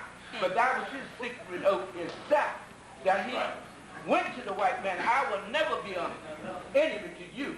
All right. I will never challenge or change your system. That's right. That's what white supremacy is all about. That's why we say we must change the whole philosophy of the school. You must be taught about you. When he's taught about him and educated to him, he won't do that because he will represent him. When they represent him, he'll represent you. Now, if you talk to me long, I'm going to have to share my feet with you. I appreciate you, brother. Next time I come back, let's meet you do the lecture. Go ahead, brother. But tonight I'm going to do this. It took me 2 years to get this back. I ain't going to ask you how your hair's got over That's now. like that old wagon. The old wagon load up. You know what right, you got the longer wagon. Yeah, you got old wagon load up. That's right. You got to do them all. That's right, we're going to get them back. Yeah, all right. It's just that it won't be a moment. So you're right. Our people will feel they're ready to roll. Just like it's crossed off. You're on the air. This is the caller after me. Yes, my man? Yes, sir. Okay, great. I got 2 questions. One, I don't have a problem with fighting and taking direct action. But don't you agree we should prioritize our focus to place it directly on the people and the places where we can get some relief? And 2, previous caller mentioned that we should be fighting the Council on Foreign Relations, but yet still when I look on the membership, it says that you're on board. You know, anytime I can be a part of finding out what's happening in the world, I mean, I will do that. But the Council on Foreign Relations, whatever it does. Stop. Remember that phrase. Whatever it does. Remember that. Now, she didn't call him out as being in it. Now he's talking about it, but he don't really know what it do. Right?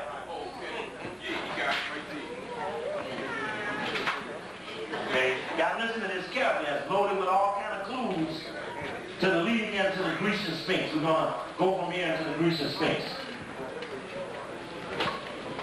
And when I look on the membership, it says that you're on board with Council on Foreign Relations. Could you explain? No, anytime I can be a part of finding out what's happening in the world, I mean, I will do that. But the Council on Foreign Relations, whatever it does, has nothing to do really with why we are not making a priority on prenatal care with all these babies dying, and Head Start, and daycare. It has nothing to do with why we're not in a sustained drive to reduce tuition and increase teacher pay. And when I focus on that, I sense that to be the right thing to do. Okay, now there's more to this, but you come to understand something, right? See, lines him right up at the doorstep of the council. All he got to do is blow it open.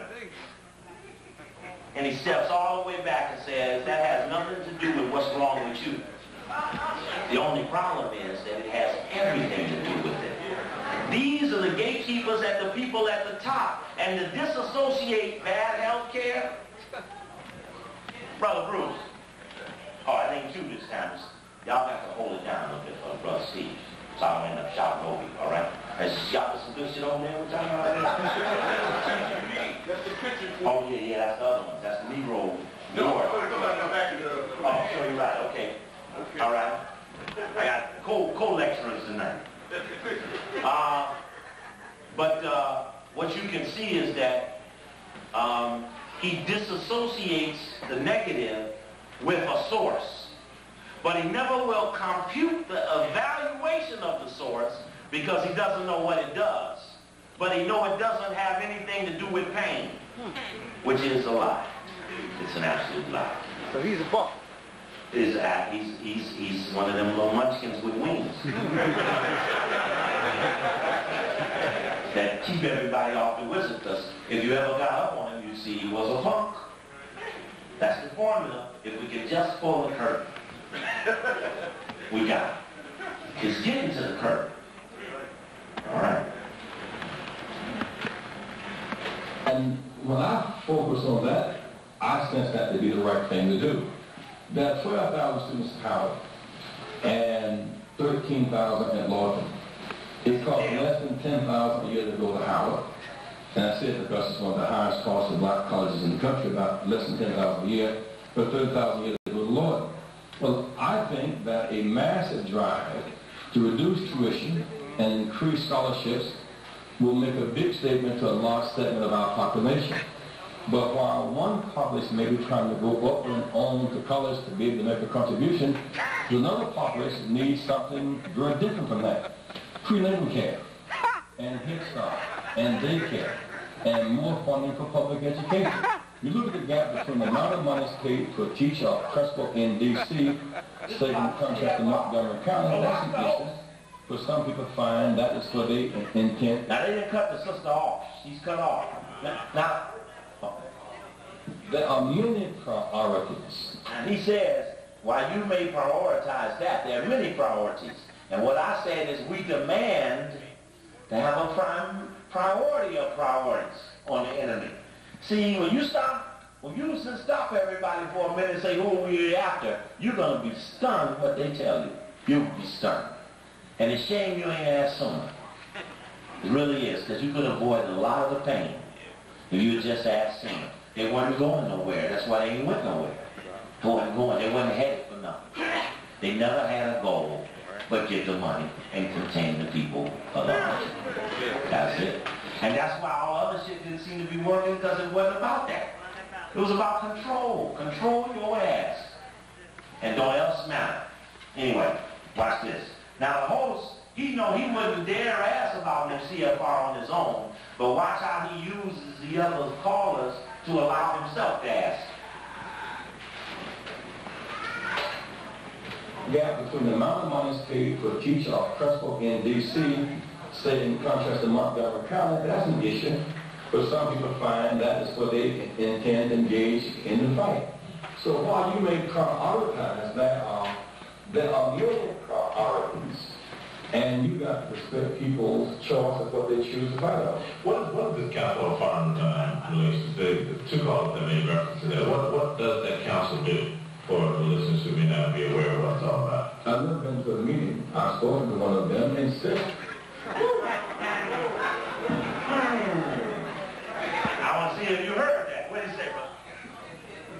He said he never been to a meeting, but he spoke. But He spoke at one.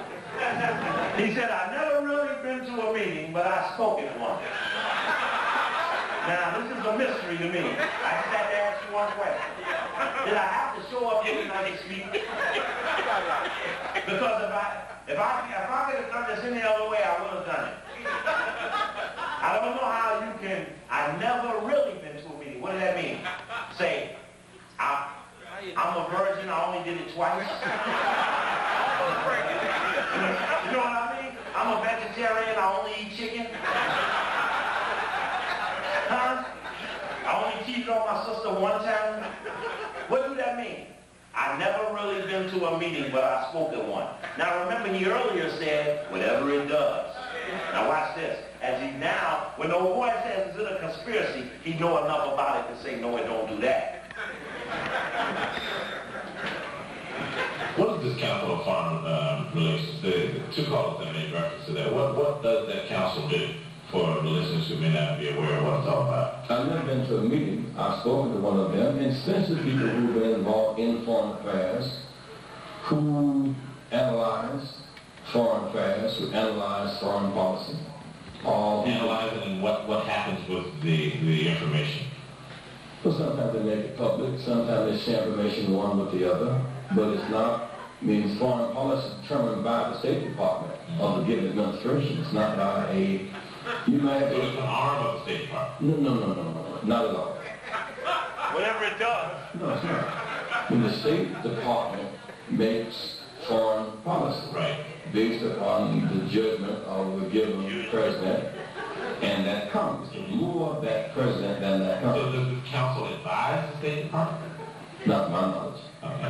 I think because the callers that they reference to, and I'm wondering how many listeners out there kind of confused as to exactly what the council, the function of the council is. You served on it as an honorary member or what? You know, I was asked to serve on it some time back. I've never really been to a meeting, but I kind of know what it does. People see that sense of rule of values. Some people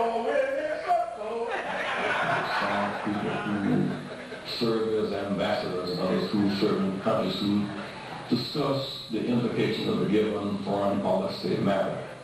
But it's more academic than activist. It does not make one policy decision, nor is it an advisory group to the State Department. Okay. One answer to this, I know you... D, huh? That's the last time you let me call in on his show, too. They don't want me starting. See, don't be calling him for that shit again. I said, well, I saw you got your 2-3 licks in while we was up on the table now. So I ain't like you to take a chance to ask what you knew was forbidden. Now, I raise a question with you. If we called them all in, they do the same dance. You just ain't never pressed them. You never pressed them. I think this is bigger than we ever thought. In fact, you can see it's not even logical. In fact, that leads me to a part where I know that brothers have a radio show here in Philly. At least they did until Wednesday. Where they mentioned Steve Coakley's lecture on the show. And what did they say after that, brother? Well, what happened was... Come on. You got to do this because I'm suggesting this to you. You will never see the enemy till the last days when we try their ass. All you will see in the meantime is the buff. If you beat the buff, you will get the enemy. But you got to beat the buff. And so the buff will come out. When you make the penetration, the buff will show up. When you call the question, the buff will look unquestionably guilty. Basically, we had a station, we had a show on 80s Update on WPEB 88.1. Maybe some of the brothers and sisters are familiar. We was kicking the knowledge, because we learned it from Brother Coakley here. He was pretty much our mentor, although he wasn't on site when he was doing it. We used to just listen to his tapes, and we said, this is how to kick the honky's ass. And this is how to expose these house niggas that's running us. So basically, we was doing this every show. We hitting them hard. We got names. We was kicking names. We was kicking forecasts about how this white supremacy thing was going on and trapping us up in a genocidal cycle. Who was responsible for keeping black people on their ass? And we was busting this out, right? And it was always, and then we come to this point where we was even going to try to arrange to have Coakley on our show, right? All we did was announce his show. And Sister Atika Bay, WPEB, a big turban-wearing punk dog who serves white supremacy, came up to our face and said, nah. He said, I ain't about what I'm about is money. This is what I'm about, money. And this brother said, no, well, I'm about the people, and we ain't going that way. And she said, well, I'm about money, and y'all promoting Steve Copley, that's taking money out of my pocket. He said, I get federal funding for this. You see, to put you brothers on. And then she went like that. He said, and then I was like, okay, so wait a minute. You advertise white stations, and they don't give you no money. He said, you can't tell me how to run my station. I said, okay, sis, look, it's basically like this. When it seems to us, we came to a consensus that you seem to be motivated by the actions of the Boule and the Anti-Defamation League. And that's how we sum you up. And she said, what? How dare you call me up and insult me and say that I'm a white-loving, boot-licking? And I said, see, that's libel. I didn't say that. See, what I said was she was motivated by the actions of the Boule. See, so this describes by your reaction how you feel in being guilty of these crimes. And she said, well, that's the trouble with you black people. She said that. She said, that's the trouble with you black folks. Always want to try to get on my show with that radical shit, quote unquote. Another thing too is, remember when Duckwick JT had this, brothers rapping 2 weeks ago? We went there and we stepped in Wilsonville behind. You're a roulette. You know what I mean? Now, this is supposed to be a brothers rapping thing, and we ain't about sitting down with traders. You know what I mean? The whole thing was pointing out who's who and what's what. Okay, so the bottom line also with the show was that the Boule jumped on her case. Because they knew we would be, we were broadcasting, it would have been a year next month. So, they knew we were broadcasting on their station. So the bottom line, they turned the heat up on her. And being that she's about money, it ain't about uplifting fallen humanity through communication. It's about uplifting, humanity through money. And that's the bottom line. So whatever y'all hear in the future about what happened to us, y'all know the real deal because y'all heard it from us. The bottom line is that, this brother, I look at him as being a general. You know what I mean? The thing with me is this, I'm a soldier. You understand? There's going to be a time when the rapping is going to be cut out. And we trying to tell y'all, anybody listen to the show, we tell y'all, get your rifle, get your ammo. Because it's just a better time when the rap stops and it's time to go into action. So, the thing is we ain't on the air no more, but as long as we can come before y'all, as long as we can still get the information out, because like I told her, I came to you giving you information. I took her to Congressional House bill where they sat down in Congress and talked about making aid. That's how I got the program. So the bottom line is that we're back out on the street now, so it ain't no problem, because we still want the information out to y'all. But, just don't listen to the lies, because we don't know in the future what she's going to say. But we know that the action by her taking us off the air was motivated because of the pressure that the Boule here in Philadelphia put on her. Rotan D, Wilson Good, all the Uncle Tom niggas in the city council, we had the Penn Foundation. He moved that to big time. We had the Penn Foundation. I don't know his name right now. I know that name. Anyway, go ahead. Also, I wanted to make a comment of the dynamic brother working in the Philadelphia community, Kabir Hadas, sitting in the back. She did the same thing in his program. What we want to do is identify enemies among us, you know what I'm saying, and we can focus on it, you know what I'm saying. And I just wanted to say Jesse Jackass is going to be at White Rock Baptist Church tomorrow. And like Brother Steve said, it's our job to cover our area of operation. Whenever they come, whenever AT&T gives something, we got to be calling them and setting the record straight. That's all I wanted to say. All right, one thing. I just want to thank all the brothers and sisters in the Black Diamonds for supporting, our show and Brother Nadas's show. Y'all are beautiful. Without you, we couldn't have done it. So y'all power, The vibes don't put me on the side with her. I stand alone.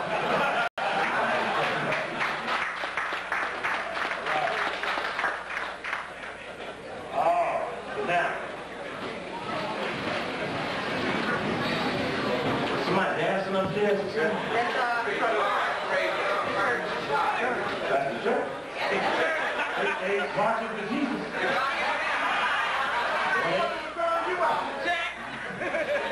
Well, all that combustion ought to catch $2-3. Then enough together, who's killing?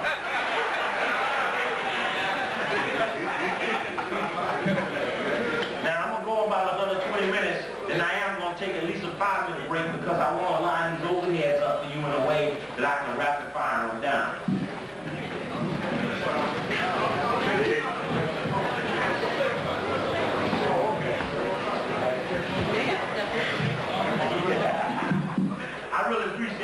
North are coming forward. And brother, Black Power brother, remember, let me speak to you during intermission. All right? Okay. Now,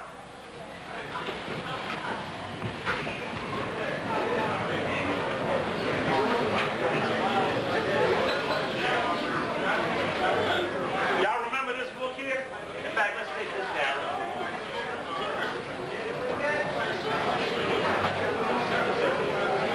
You all remember this book here?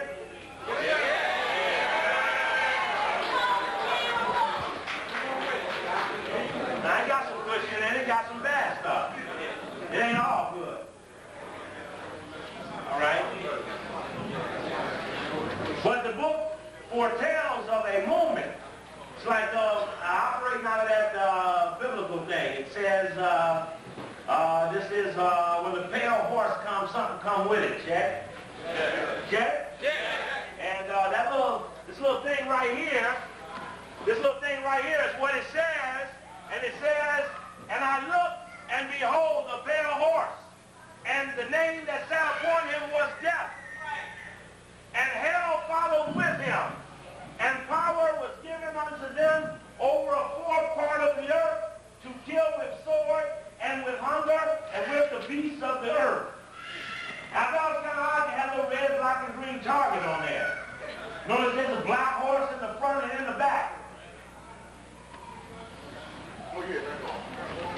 Yeah, that's confusing to me. And in fact, it says this comes from the Holy Bible, the book of Revolution, chapter 6, verse 8. Right, that's what the last chapter called, Revolution. Because when you reveal the enemy, revolution is well followed. Because that's the last leg. A revolution is the revelation of who it is. And then come the revolution. So then the new book started after that book. So, but then Newsweek came out when Clinton won. They came out with a perception of Clinton that seemed to fit the prophecy.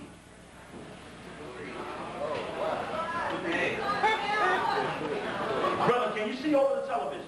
Because I'll take it down. Yeah. You all right? It says, can Clinton tame Washington? Washington. That's November 30th, 1992. And you can see there's Clinton on the white horse. But also notice that he's dressed like a knight. A knight is very symbolic that he's dressed like a knight. He got that sword in his hand too. So you're right, his eyes all fiery blue. All wide-eyed and shit. And you notice there's black dragons at his feet. In fact, this is me right here. First time I've been on the cover of the news.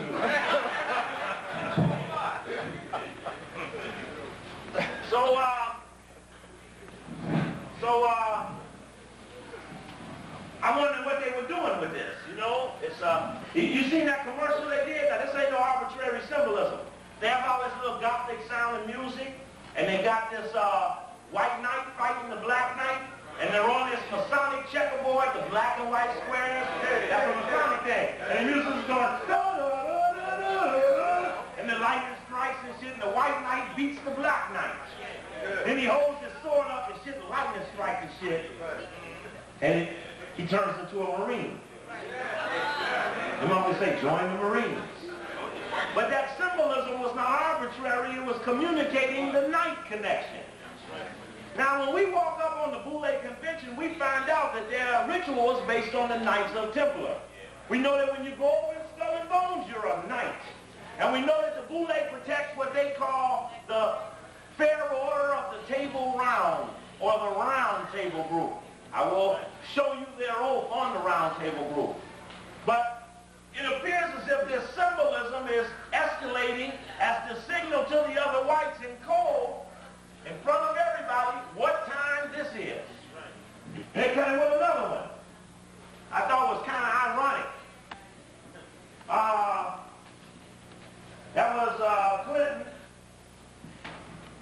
on the cover of Time magazine.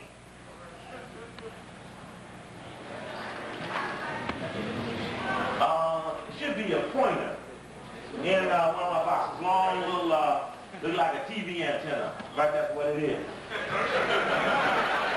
This is a story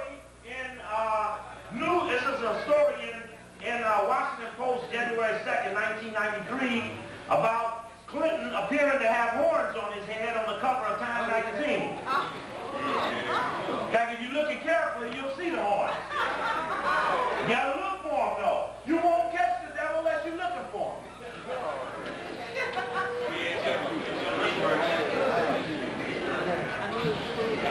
Now, you know you're a hoe. There's no doubt about that. He's a hoe. He's in white water right now. That's right.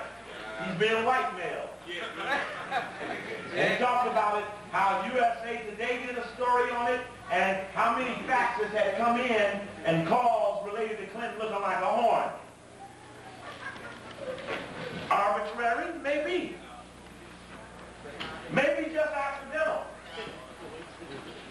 There was also one when George Bush appeared on the cover of Time magazine. This is why I need them 5 minutes. I can line this up for you so you catch it in rapid fire order. I want to give it to you that way because I don't want to slow you down with me lining something up. Now, remember, I must have been a vendor. Sure, you're right. Remember how Clinton got to be president? You remember this guy? He just happened to P-Rock. He was winning. In fact, he was winning the election with 40% of the vote. But all of a sudden, he just jumped up out the stands and shit. And got off the track and let Bush and Clinton run fast. And when they got far enough ahead, he jumped back in. Now, he worth about $4 billion. What did he say was the reason why he got out of the race? Raised his daughter. Said they was going to fuck his daughter up. Right. Now, how many votes is that? One. I'm raising the question whether it's the ballot or the bullet. Malcolm raised the question. It's obviously the bullet because all the money he had, he couldn't even buy into the presidency. They forced his ass out the race, and they forced him out with the threat of violence. Now, that night he debated that NAFTA treaty, world government, with Gore. Gore didn't bring up no vote. He kept saying, you and your son. You and your son. Yeah, you and your son. I want to remind you, you and your son. All he kept reminding was him and his son, like, in gold, we're going to fuck you up, you know, bow out.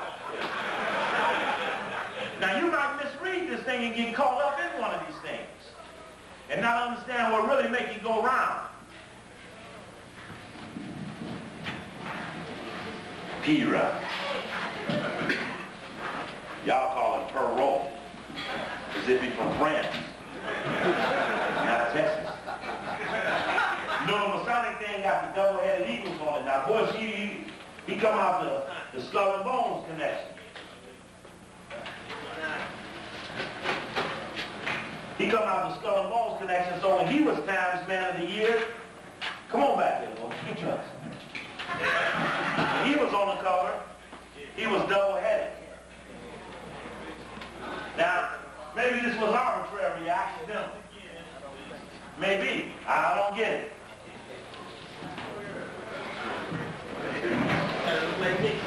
So you're right.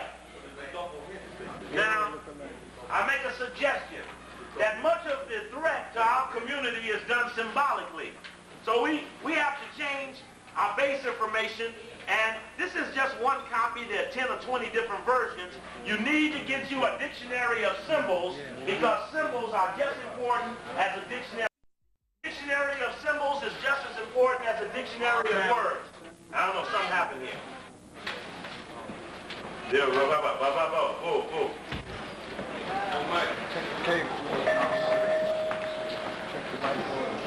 we go, there we go, there we go, go. Is it unplugged? Plug.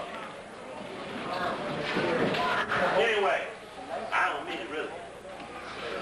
The dictionary of symbols is something you should have. There are 10, 20 different versions. You must be able to decodify the our community is done symbolically. You are afraid of something that has never happened. Those two two words, guilt and worry. Now, if I had done this right, I would have started the lecture off with trying to get us to understand who we're talking about.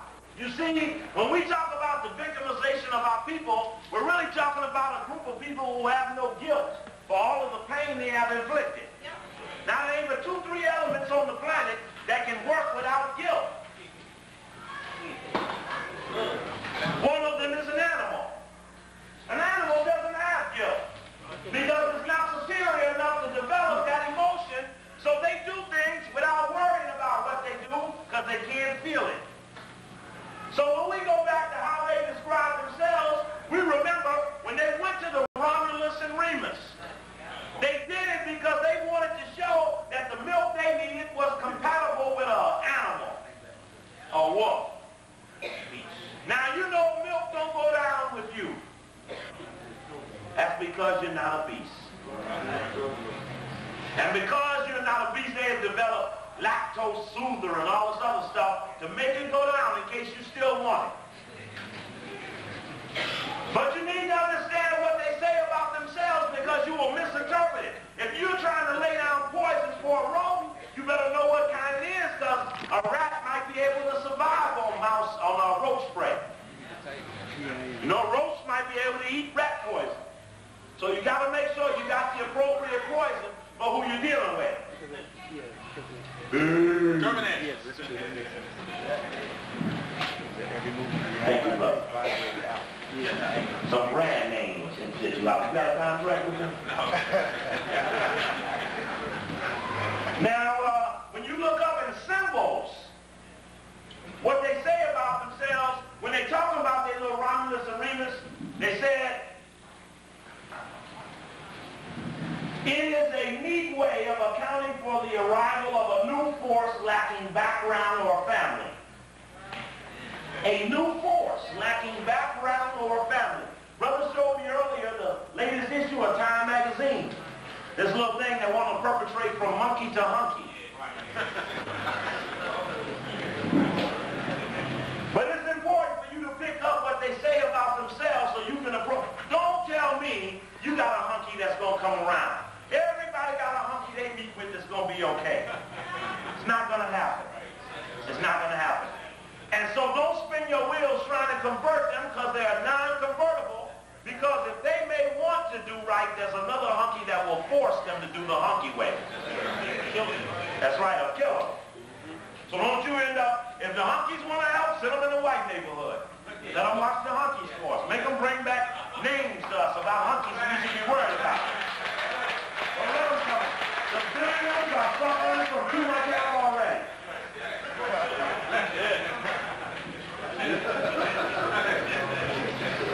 Now, as I get around the country in many of these cities, I see in LA, they got cameras on 50-foot poles at some of the major intersections in Los Angeles.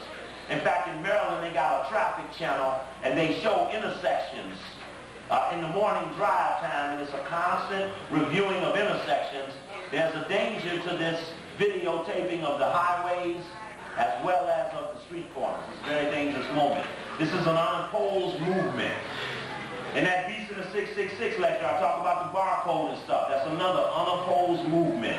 Those movies, Demolition Man, Terminator, Last Action Hero, Running Man, Fortress, any of those movies are grooming the people to accept a barcode as a form of an identification. It is here now more than ever. Every product that is bought and sold is under the beast signal, but the religious element has not materialized. The fight was foretold was what they were supposed to be fighting. They're not in a current events analysis. In fact, they say they're fighting principles or principalities. Or in principle they're fighting evil, not in fact. It's not one of those vague analysis. And when I was in LA, every time somebody put another camera up, they say, oh, Steve, don't worry, it's just the information highway. Under the guise of this, they're going to barcode you in the house. Beware. Beware. Now, they wanted a national ID card, but you wouldn't readily accept it. And so, to get you to accept one, they came in with another something that they want to give you called the health card. I have one copy of it up here. There it is right there, brother. Clinton said, seize the moment. But what you don't know is that in this little star right here is a bar chip. That bar chip is unique to your identification, which is in your history right here. This, if you're forced to carry this will tell where you are in any minute. It's like a LoJack. They're going to put the chip right in the star. And the star will allow them to, oh, where's Steve? He's in Philly tonight. How do we know? We hit him up. Like, you remember that movie Patriot Games?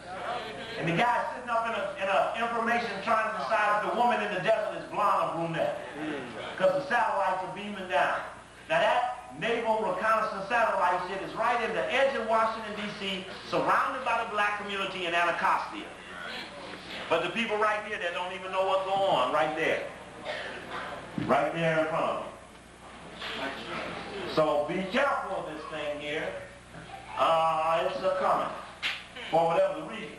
I think it got something to do with something evil. I think that. Now that's the logo of the Boule. That logo is what we call the Grecian Sphinx.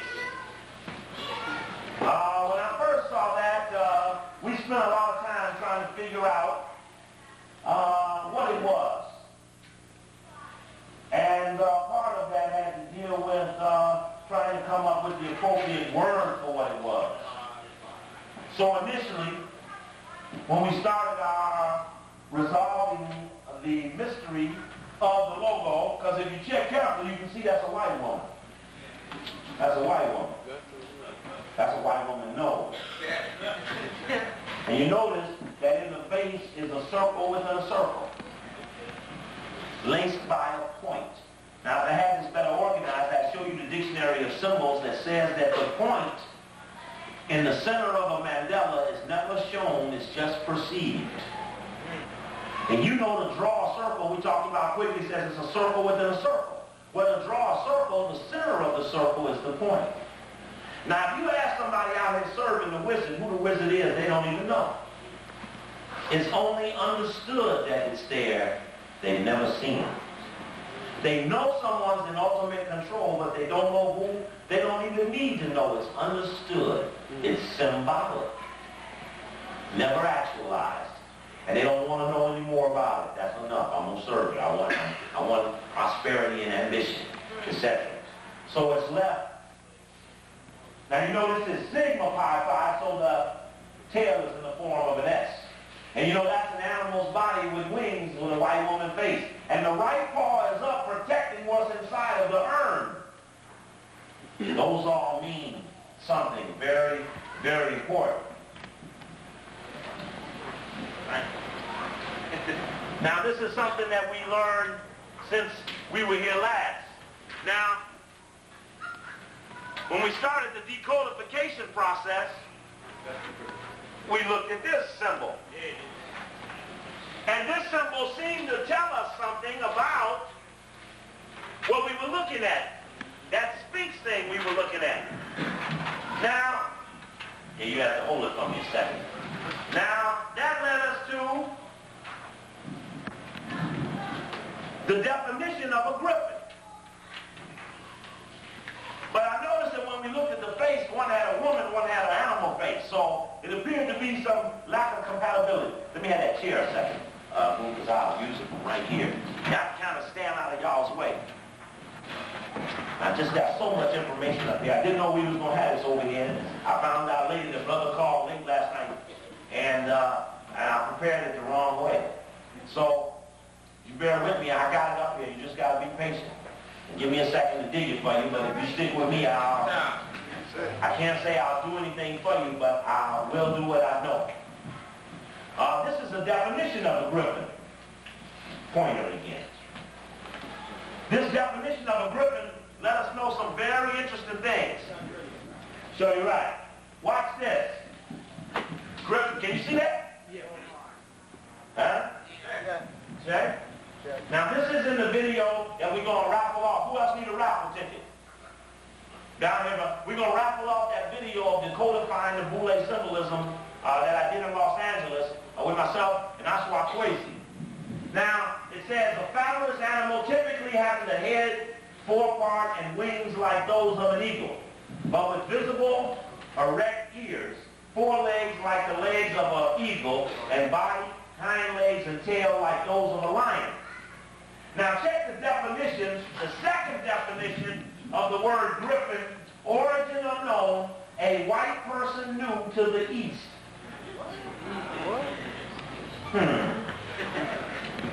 One recently come from the Occident.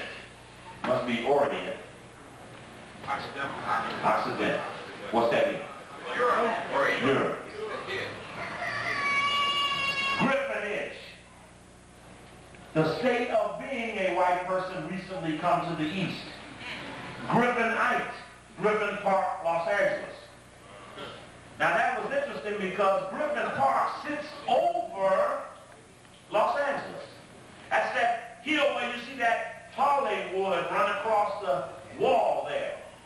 Now, if I can find it for you, I will show you what the German word Halle means.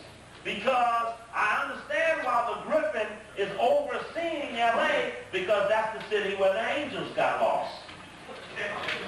Now that might not make much sense to you, but all of these cities were laid out with symbols and meanings. Nothing was left unsymbolized. Just like Philadelphia is a city full of symbols. Those whites ain't put pyramids on the top of their buildings because they from Africa. And they didn't put it on the money because they ever saw it in person either. They put it on there because they knew it was a symbol of a superior status.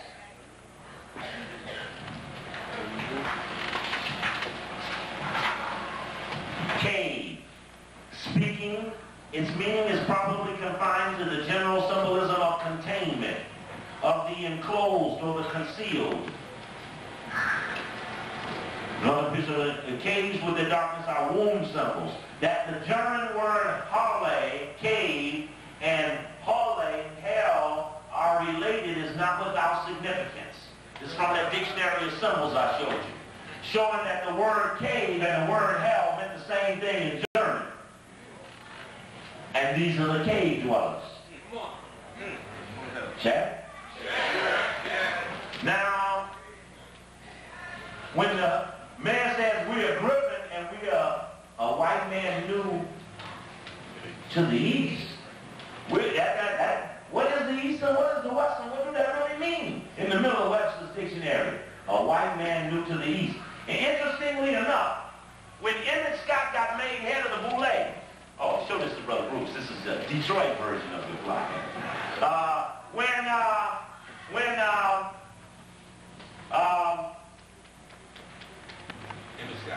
Emmett Scott got appointed head of the Boule met in Los Angeles at the Greek Theater.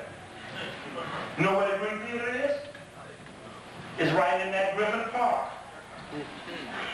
And that's where they had the meeting, at the Greek Theater in Griffin Park. And now we was vibing on that in Los Angeles, and we was decodifying this Griffin. When a brother runs in the room, it's on the Pale Horse video, he runs in the room and says, I got it, I got it, I got it. I just got the Boule Constitution, and the logo is officially called a Grecian Sphinx. Damn, I was unfamiliar with a Greek Sphinx, so I was mystified then, because I didn't know what kind of sphinxes the Greeks were having. I didn't understand that. So that led us to this. I just pulled their Constitution out. Now you gotta be careful because this is what they feed to the children when you ain't looking. Yeah, man. Brother, tell them what's in this here. They have a whole scenario of Africa laid out being colonized by the Greeks. And it just lays out how they would set the port, take over the port cities, and go in and just take it over, basically. And they would just break down each so-called mystery system, what you might call voodoo, witchcraft, and they would go into all these different religious systems and just usurp the people and just take it all over. And it's just a funny weave, man, how they said they would just begin this bastardization of African cultures. And it's a real laid out scenario. It's a thick game. And who's it for? It's really for the rich white kids sitting in their house in the suburb playing these big board game scenarios. And they got one that I have that really just lays out so-called ghetto warfare. But I think this one here really strikes the nerve at it. They would want to play up on this one because, I mean, look at how the brother they got laid up here, the Zulu warrior in the Trojan stance throwing his Greek spear. And the way that he's sitting, I mean, the way his stance is not only is a Greek stance, but it's a Greek Masonic stance. I'm trying to remember, it's at the bottom. Let me move it up a little bit while Coach is getting this thing together because that stance, whenever you see that Trojan, USC, when you go to campus of USC in Los Angeles, you see the Trojan in that same stance holding a spear. That's a Masonic thing, and they go through their whole rite of so-called being a warrior for the king, because in the Greek mythology thing, they had one king who was killed in combat by the Persians, and ever since then they have never had a Grecian king. When you read up on the history and stuff, that you find that Greece has never had a king since this one king was killed in combat. So they have created a class of people called, quote unquote, the Boulets. When I called the Greek embassy trying to get information on it, I kept saying the Boulets. And the lady on the other phone said, oh, you mean the Boulets? I said, well, I don't know how to pronounce it, but just send me some information. And which they have never sent. I sent them a letter and everything. They never sent the information on it. But the interesting thing that she said on the phone, I said, you have societies in America that model themselves after the Greek Boule. And she said, yeah, you know, Phi Beta Kappa is this Boule. And that just goes back to what some of Steve's material, his research, when he digs in, and they mention Phi Beta Kappa along with Sigma Pi Phi Boule. And it's kind of interesting in a weed that because Elaine Locke, who down at Howard University, Locke Hall, well, not only was he a founding member of the Boule and a Rhodes Scholar, but he was also Phi Beta Kappa, the first black Phi Beta Kappa. It's an interesting coincidence that they would bring that up in their dialogue. All right. Now, so the brother comes into the lecture with the, and I appreciate your patience, brother comes into the lecture with the Boule Constitution. He got a professor at San Diego State drunk. And they was drinking beers and shit, ales. So he sees it on the shelf and gives Al another one. He steals it off the shelf. He brings it to brother. He drives 2 hours straight up to the lecture. He's all excited. And he runs in. And the first part of the Constitution deals with names, symbols, seals, and colors. Now, interestingly enough, there's only one other Boule member I've ever got a chance to ask what the logo meant. It's a guy named Bernie Goldman. He's a doctor from Columbia, South Carolina. He was very instrumental in bringing the ASCAP convention to Columbia, South Carolina last year. Right now it's going on in Los Angeles. Well, Dr. Gilman is a Boule member.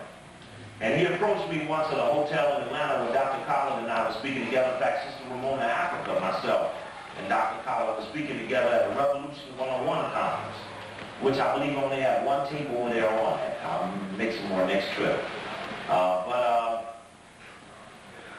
I was confronted by this doctor who was sitting with a group of people at a table who kept saying and looking over me real strangely and insinuating that he really didn't like me. So about 40 people in the restaurant. We was at the Yahweh Hotel there in Atlanta on 89 Lufkin Street. If you're in Atlanta, you should stay at the Barclay. It's just an outstanding black hotel. It's really outstanding. Food is tremendous. The care, safety, and security is outstanding. It's right down the street from the Omni. He confronts me and he says, brother, I can catch more bees with honey. And you're causing me some problems. And I said, brother, I don't know you. Why don't you sit down and tell me what's up? He said, well, what I need to tell you is that I'm a member of the Boule. He said, I'm also a member of ASCAP. And we can use the Boule to do some very positive things like publish our scholars and stuff. So we really wish you would lay off. I said, well, why don't you sit down here, Brother Benny? And why don't you tell me what that little pin is on your lapel there? It was a pin of the logo. And he says, I really don't know what it means. But I didn't have the Constitution then, so I couldn't judge what he was saying. I thought maybe he had a lapse of memory. I didn't understand. What I understand now is that he couldn't tell me what it meant because that would violate a tenet of his oath. But his Constitution told me what it was. And that's where we filled in the gap. And that's where the power of the information comes in. In fact, that's the cover of the Constitution. We should enter that into the record. Let me put it up so it's clear. Last revised in February of '85, Grand Boulevard, Sigma Pi Phi, Constitution and Bylaws. And it's in that section on names, colors, that the logo is described, and it says this. Right there, section 1, insignia. The official insignia of this fraternity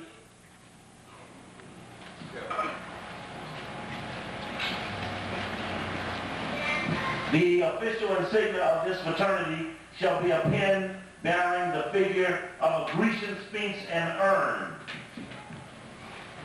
with the Greek letters Sigma Pi Phi inscribed beneath, and which may be appropriately adorned with jewels. In case of loss of pen, that's about how to get another one, upon the death of an archon, the pen shall be left in the custody of his widow to be buried or cremated with him. Now, when I saw that, that let me know that he knew more about the pen than he let on, because the pen was so important it had to go down when you went down. It's no arbitrary pen. And I see it must be worn on the left side of the lapel. Shall be worn by the archons only on the left side of the vest or shirt. Interestingly enough. The object of Sigma Pi Phi fraternity is to bring together in close, sacred, and fraternal union a group of college and university graduates of superior qualifications, taste, and attainments. The fraternity shall be organized into a group of subordinate boulets whose aim shall be to cultivate and develop among their members the best qualities inherent in one another and to give comfort. Remember Jackson asked for a comfort zone. And to give comfort to each other when needed. That's devil worship. We don't use the word hell, we say check. When they run out of moves, it's what?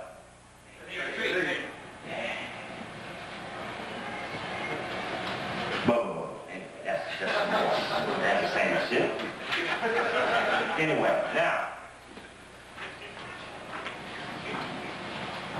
so we now know that it's not a griffin, but it's a Grecian sphinx. Now, that compelled me to go away and to find out. In fact, let's go backwards a little bit. When you study the definition of griffin in the dictionary of symbols, it says the guardian of the road to salvation standing beside the tree of life or some such symbol. In other words, the griffin, the gargoyle, the Grecian sphinx are all guardian types, protectors of something higher than themselves. They're not the main man, they're the guard for the main man. It says, associated with signs which tend towards ambivalence, representing, for instance, both the Savior and Antichrist. Now, what you heard when Jesse Jackson was talking was this. This is a symbol of the enemy. The so-called original people knew it. They call him, he speak with forked tongue. Now, when someone talks like this to you, it can confuse you. So much so that you don't move as a result of figuring out which way are they, this way or that way. I've never really been to a meeting, but I spoke at one. Now, when you're out in the community and you're wrestling towards the beast and they start talking like this, just hold your hands up on them. Get back. They say, what's that? Say, you're speaking with forked tongue. I recognize this as the enemy. I will not be neutralized. You see, now there's a play in football called a trap play. The trap play is how do you move someone without Check. How you move them is you develop a device of play that sends one group left and another group right. And they don't know where to go, they don't move. And all you want to do is freeze them without touching them. And you can do that when you give both sides of the same issue. The hockey do it every day. He gives both sides of the same issue, make you wonder which one he on. That's the sign of the enemy. And when you inch up on them carefully, they will do that as a strategy. Don't get confused. You say, I know the formula. I know now who you are. You speak with the forked tongue. And I won't be confused. I will move on you. Right? Now, look up the word Sphinx. And what's on the page prior to this is just the word Sphinx, but this is under the meaning in Sphinx. The Sphinx at Thebes had the head and breast of a woman. The head and breast of a woman. This is for the definition in the dictionary of symbols for the word Sphinx. The Sphinx at Thebes had the head and breast of a woman, the body of a bull or dog, and the claws of a lion, and the tail of a dragon, and the wings of a bird. Being the supreme embodiment of the enigma, the Sphinx keeps watch over an ultimate meaning which must remain forever beyond the understanding of the masses. They say man, I say masses. So that this Grecian Sphinx contains a riddle or a secret, which they're never supposed to spill to the people. Yes, sir. The symbol of that Greek Sphinx, when they had the paw over the top of the head, isn't that holding the secret into the box? Right, they're holding the knowledge of the circle within a circle in the box. In fact, they're protecting it. And the oath is taken with that hand. So they're pouring it on the urn. The urn has a definite understanding of it. Now, what does that mean? That means we walked up on a group of black men who are not the man, they're the man's man. So I looked up in the dictionary of symbols for other pictures. Where y'all go? Come on back here, Grecian Sphinx. And I found some more Grecian Sphinxes. One of them just got away from me. I'll catch him back. And what we found was that we found the same symbolism. There was two of them. And I laid it up here because I had it too soon. VCR or even the TV? I'm up there now. No. VCR to your left. To the left? No. Here it is on the TV. In the dictionary of symbols, there was a picture of a Grecian Sphinx. Now, what we're doing now is we're coming up off of the griffin. Now, if you're researching and you're honest with the penetrating of your information, when your information is superseded by another fact, you must change. Laziness and complicity compels one to keep an answer if they think they have the answer and won't let go when the information tells them something different. That's dangerous. That's not straight with the people if you want to serve the people. So we shifted. Then we found the breast, the body like a dog or a bull, the legs, the wings, and the woman's face. So it appears as if the Greek thing had the white woman face, had the white woman breast, had that body of a dog or a bull, had the tail of a dragon and the wings of a bird. It appears as if we found the Greek Sphinx. We checked up with Manly Palmer Hall, who wrote many books on Masonic thing. In fact, his place is up in Griffin Park, the Philosophical Society.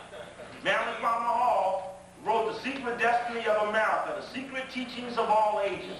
And in The Secret Teachings of All Ages, there was a picture under the title of Initiation of the Pyramid. There was a picture of what he called the Grecian Sphinx. And there were breasts, there was the body, there was the wings, and I guess that must be a woman. Or faggot. He's talking about Gay Hoover. Who was a big-time Mason. Big-time Mason. Go down to that house of the Mother Supreme down there. They got the Gay Hoover room. Giving honor to all his Masonic roles. In fact, we got two things. Before I finish, I got to talk to you about economic sanctions against non-black businesses, which is where we're going with this dialogue. And 2 is, I must tell you more about the Boulay-Copley Convention, July 8th to July 15th, down in Baltimore. Because we must be strong Philadelphia there, because of your ability to get there with a reduced amount of expense. We're going to line it up. Yeah, y'all? And I guarantee you this. If you're ready, we'll have this meeting before you leave to go down there. You prepare your remarks for your Philadelphia boys, because I'm going to make them get in the room with you. I guarantee I will make every Philadelphia Boulay member in that meeting get with you from Philadelphia. And every other city going to have a right to get their members in the room too. Or else. There's no arbitrary knock on the door. It took 90 years to get on the door. So they understand this ain't no idle threat. Something else is more powerful than whatever all the riddle in the world ain't kept us off their doorstep. And you can see now how deeper we went up into the rhythm. I know now, not only do I know more about the Boulay than any black person in America that's a non-member, but I could stand up some members and tell you I know more than some of them. That's all brother is. It ain't got nothing to do with the brother. It just happened to be something we kept on. And what did we find in the bottom of it but the hungry? Now there's something in here that must be decodified. Oedipus and the Sphinx. The Egyptian Sphinx is closely related to the Greek legend of Oedipus. What did Oedipus do? He killed his father and married his mother. Now, stop a minute. It's 1994. The black man is under attack. The white man, fearing genetic annihilation with the increasing ozone and the upcoming global warming, decides that he must mix his genes into the black population to survive the upcoming global connection. Having understood that the dinosaur, the most powerful animal on the earth, did not die because a greater enemy defeated him, they understood that the dinosaur failed to adapt to a changing climate. So it didn't get whipped by a bigger animal, it got whipped by climate control. So now the genetic inferior whites have decided that they will murder their father, marry their mother, and mix their genes to survive to 2050. And in the tape, The Conspiracy to Destroy Black Men, I talked to them brothers about the essence of what they must do. Sister, you may have a problem with brother, but don't let the hunky kill the brother, because they will hunky will offer you a choice. Sleep with me or die.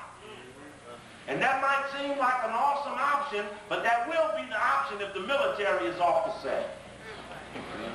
And what are the young black males? The young black males have decided that they will get the OEO boys.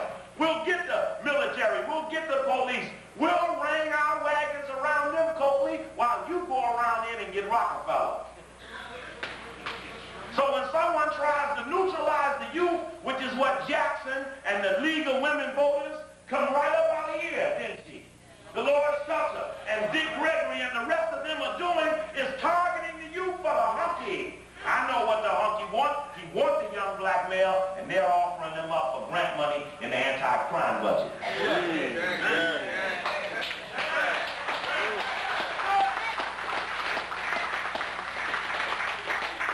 Now, Oswald Quasi in that video over there, who else want a raffle ticket?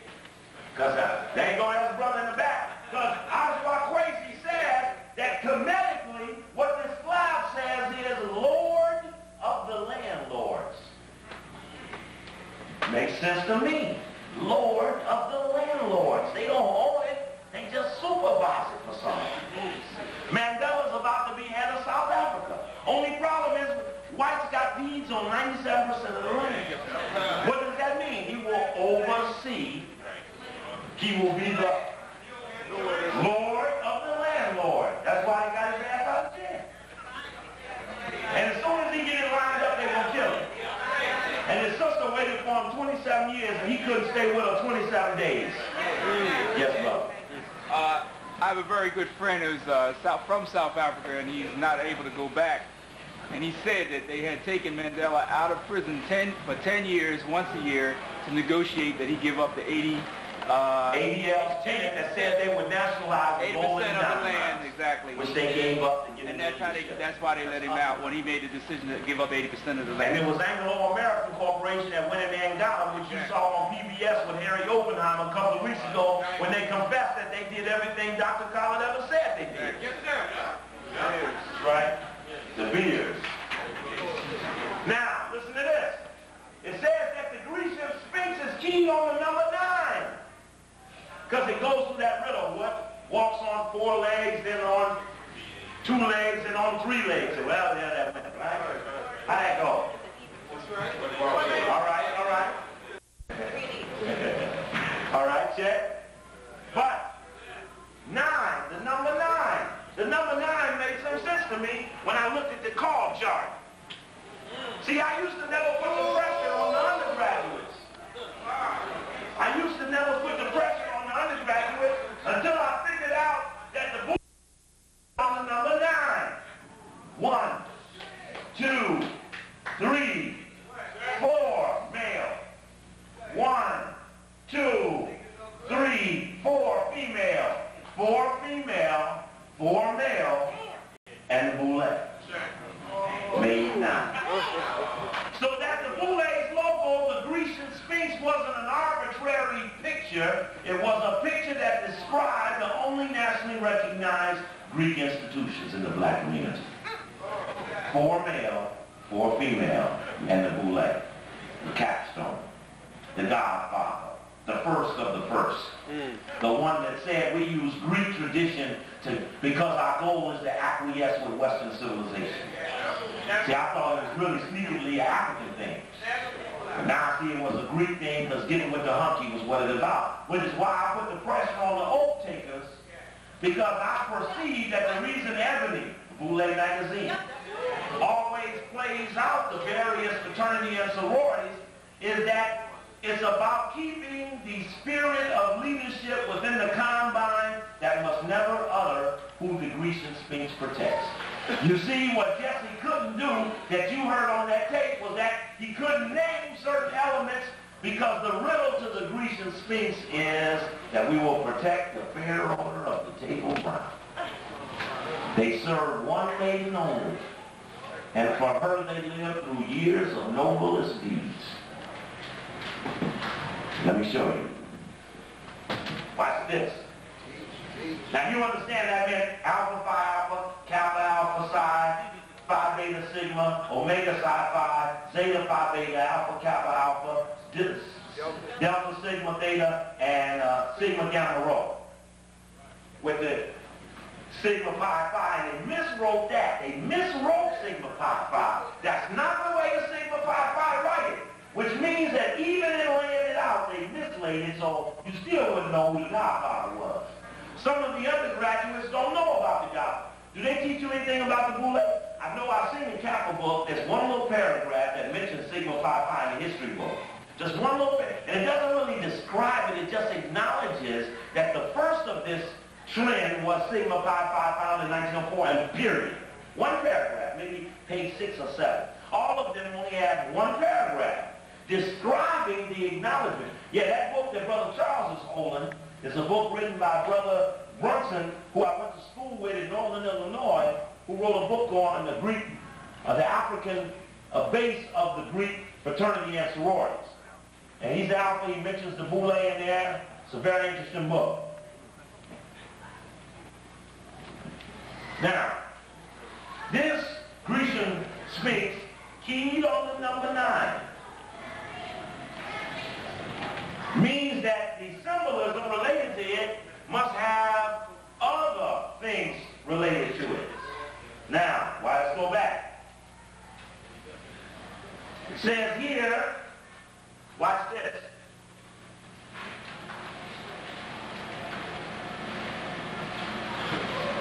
The Sphinx is therefore the mystery of nature, the embodiment of the secret doctrine. All who cannot solve her riddle perish. To pass the Sphinx is to attain personal immortality. Now, watch this. Discovering one who knew her answer, the answer to her riddle, the Sphinx cast herself from the cliff which bordered the road and perished.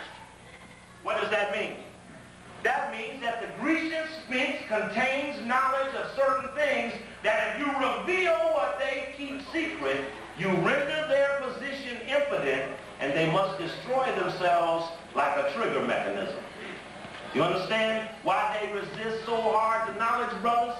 Do you understand why the sister would work so hard to keep you off the air if you pledge to go that way? Because the people that control her, like the wicked witch of the West, will evaporate when you put the water of knowledge on. Just like Eveline went when they flushed her down the toilet. You remember when Eveline went down the toilet in the Wiz, the Black Wiz? Her song was "Don't Bring Me No Bad News." Check? Check. But when the little munchkins had gotten rid of their coordinator, what'd they do? They took off their uniform and sang another song. Can you see a brand new day? So you're right. Because Eveline, like the others in the story, once their role of protecting and guardian has been revealed, there's nothing for them to do. So if you're a griffin guarding the gate and you didn't got past, the griffin must self-destruct. So the pressure we receive from boule types over the penetration of the information is the acknowledgement that they will lose prosperity and prestige and access to the hunkies if we beat what it is they hold us back from. Just want to let you know how deep the oath taker is in. What I need to know? We got me doing 10 minutes?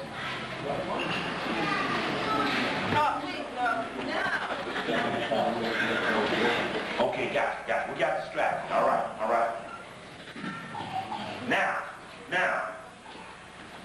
So you with me? Yes. The children is called the never ending story of the seasons. And they pass it, and they pass it, it started crumbling. And as soon as he got past it, it just crumbled away. But if they try to fight him and get past him, once he did, it crumbled away. Right, you see that? She's talking about that story, remember in the story? Now look, I watched that with my kids, saw the same thing unfolded. That when they got past the Sphinx just self-destructed. Now, to a child, they might not understand that's fixed into a legend.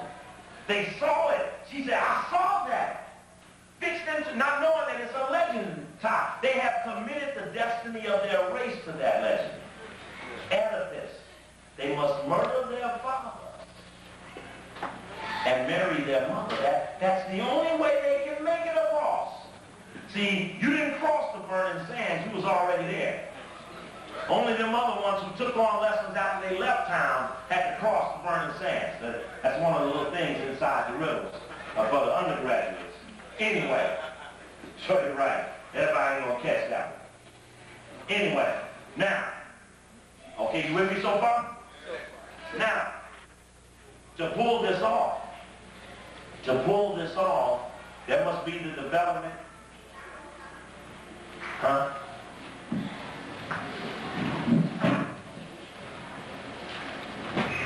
Okay, got you. All right.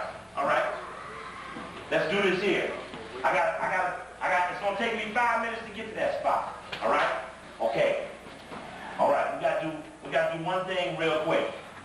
And there's just no other way I can do this, because if I don't do it now, I'll lose out. And so I'm gonna protect my interests. You wanna help me protect my interests? There's 2 things we gotta do. We gotta do 2 things for the house to make sure everything work out right. We gotta, in 5 minutes, take a 5-minute intermission so that we can get support for the vendors and the other people in here while we get worked out how much longer we can go with the lecture. This is something that just gotta be done. Gotta get the ironing board out, pull the iron out, and heat it up just right, press this kink out.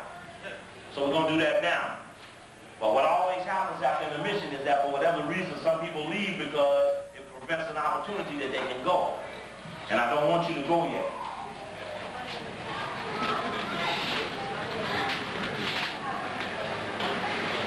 What are they doing upstairs? Trying you out, brother. Huh? No, they ain't that smart. They wouldn't try that, because I go up there and convert them. It'd be big trouble. Now listen up, y'all. This is what I got to do. I need to pass the half of Brother Copley, and I need to do it now before we have the intermission, because when the intermission is over, some of you are going to go and I'm going to lose out. So I need you, and this is my thing about this. This is my thing about this. Only contribute if you can, but this is my thing about this, is that I don't like to take a donation until I finish because I want you to give me what you believe I'm worth. And I don't like to take a donation like this without me having finished my lesson because I know I should only get what my value is. But now you're going to have to do a little forecasting here, and I'm going to pass this hat. If you want to write a check, you can write a check with no name in the page to the order of. I need two people, and I need two ways to do it. One got to take one side, one got to take the other side. And while they're doing that, I'm going to finish this little passageway on the roundtable group to lead into the intermission, and then I'm going to jump right back into you with now that we know where the riddles will lie, how we will then break in to them busting in on the African connection. In fact, just to give you a little piece, I want to show you something that'll lead you into another dialogue. In the second half, check this out. In the second half, we're going to get into this. You see that little box over there? This is from the Foreign Affairs House organ, from the Council. Now, Jesse Jackson don't know what the Council on Foreign Relations do. No, it's not the one. But this is their house organ called Foreign Affairs, and that little box over there says, the situation is so dire that one American diplomat said, in 5 years, Africans will be begging to be recolonized. Now, I need to show you those things. It's about 5 or 6 of those, and what they mean, because privately, the hunky is devising, and he's going to jump on Africa, and he's counting on lack of knowledge from Africans in America from stopping it. Because it's going to be done from here, just like going in Somalia was done from here. And it's built on a certain set of conclusions and false assumptions that the civil rights all-stars are going to put in place. And this is where I have to go after I finish with you, the roundtable group. But I gotta go to the roundtable group. I gotta get into this little part before we do the break. And you gotta stick with me. Hold this funny thing. But I gotta do this to make it come out right, else I'll lose out.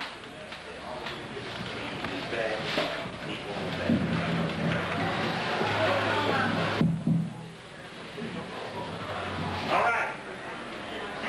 Listen up. Brother Hebrew, you take this side. Brother Hebrew's going to take this side. I need somebody to take this side for me. All you got to do is just go down the road. Here you go, brother. Give it to the brother here. Oh, your brother got it. Brother, take it. I appreciate it, brother. Make whatever donation you can. I really need your support. I really do. And I don't have no problem about standing up for saying it. You can see how close to the curtain we are. But I will say this. Again, please accept my forgiveness for asking before I have finished. Because I only feel fair. Brother Hebrew, you got to come down each row. Stop. Brother. Second row. All right. You come down your row, yeah, brother? Yeah. All right. His brother on the end over here. Please, if they miss you, don't put the money back in your pocket. You know how you do? You pull it out, and they go past, and you go. And I hate to do this, but I don't mind standing up and asking to be supported. Pass it on down. You can walk through the aisle, too. They'll let you through there. Well, here's one on this end. Now, it's hard to believe when somebody look at the bag and don't want to do nothing. Because it's hard to look at it and just decide it's worth nothing more. Something else if you don't have that. I respect that. But if you don't push it forward, it won't go forward. And just excuse me for having to do this now. I'm really sorry. I don't like to do this like this. Now, while they're doing that, I'm going to do this. Now, this is the cover of the Boulé's magazine called the Boulé Journal. This comes out every 3 months. Now, on the cover is the guy that wrote the history book, Charles Weston. And at the bottom, you see a little saying. What I've learned about the secret societies is that they take an oath. Now, the oath is that every dead member of the secret society will forever be immortalized by the living members of the society. You understand what that means? That means that many of the things you've heard about people being immortalized and so forth is done because not over their value, but over the living members of the same society being compelled to immortalize a fallen member. In other words, when we looked up in Chicago, Beasley, Robert Taylor Holmes, all of these things were named after Boule people. We didn't know that because we didn't know who was in the Boule. But then when we saw the immortalization process, we came to understand that the living members perpetrate the dead, and the dead are perpetrated not on value, but on oath. So Charles Wesley says his deeds will never die, his immortality is secure. At the Boule meeting we busted in on, they had a whole service for the fallen members, a memorial service. They're big on the fallen members. All of the oaths and the ritual folks are. But it was in that story that we found something. Now some of you remember this book here, The Anglo-American Establishment, written by Carroll Quigley. That book, and Tragedy and Hope, spoke of the existence of a secret society that was a circle within a circle. That secret society is best described by Carroll Quigley, who is a source, a good source, with Harvard, Georgetown, Princeton credibility. See, when you're attacking the whites, it's very important to have a good white source. Some institution or individual that to break or to deny would to break the foundation of white unity. So they love their Harvards, they love their Yales, they love their Princetons, their Georgetowns.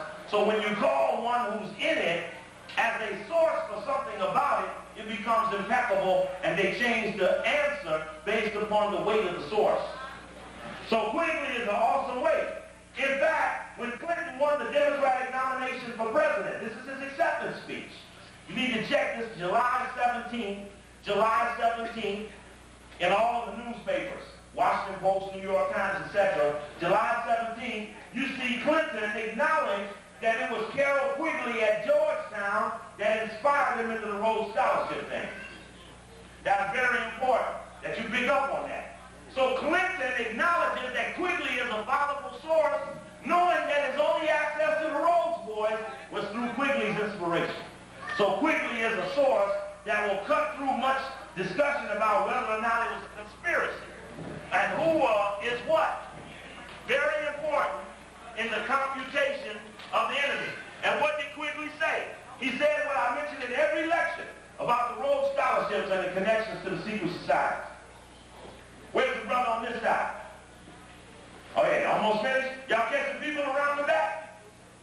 Anybody, miss anybody in the back want to make that donation? Miss somebody up front? Sister, I'll just take yours in my hand. Thank you, sister. I appreciate you. That's $20 on. You saved that for the year. I see that was $20 old dollars. You probably the biggest donator in this room, sister. Sure, you're right. Some cities do different. Somebody say, I have $500. Sister, I do $100. Somebody said, brother, I don't have anything but a hug. I say, that's the most honorable moment. All right.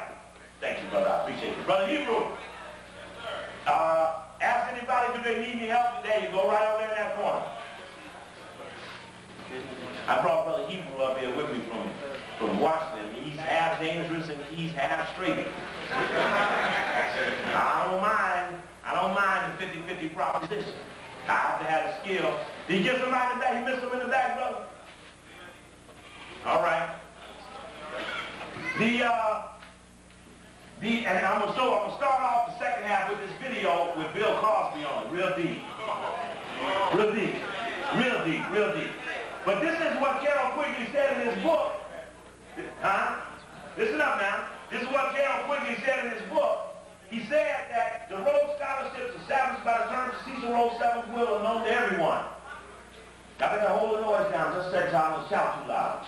What is not so widely known is that the Rhodes in his 5 previous wills left his fortune to form a secret society which was to devote itself to the preservation and expansion of the British Empire. And what does not seem to be known to anyone is that this secret society was created by Rhodes and its principal trustee, Lord Milner, and it continues to exist to this day. To be sure, this secret society is not a childish thing like the Ku Klux Klan. It does not have any secret robes, secret hand clasps, or secret passwords. It does not need any of these, for its members know each other personally. Now, my suggestion is that Quigley is an authority on the existence of a secret society that was a circle within a circle. Now, what's important about that was back to the eulogy. Listen to me now. I need you 1 second. Back to the eulogy of Wesley. That's the cover of the Boule history book, the first of the Negro American Greek letter fraternities. I got a bigger picture I'll show you in the second half by Wesley. And that's Wesley's picture again. He was a history professor at Howard, among other things. But also, in the eulogy to Wesley, we found this one paragraph that I want to share with you before we go to this intermission. This one little paragraph. This is in the eulogy to Wesley. This is a little passage, a motto for a mighty world. Got to look at it carefully. On one side is Alfred Lord Tennyson, on the other side Charles Wesley.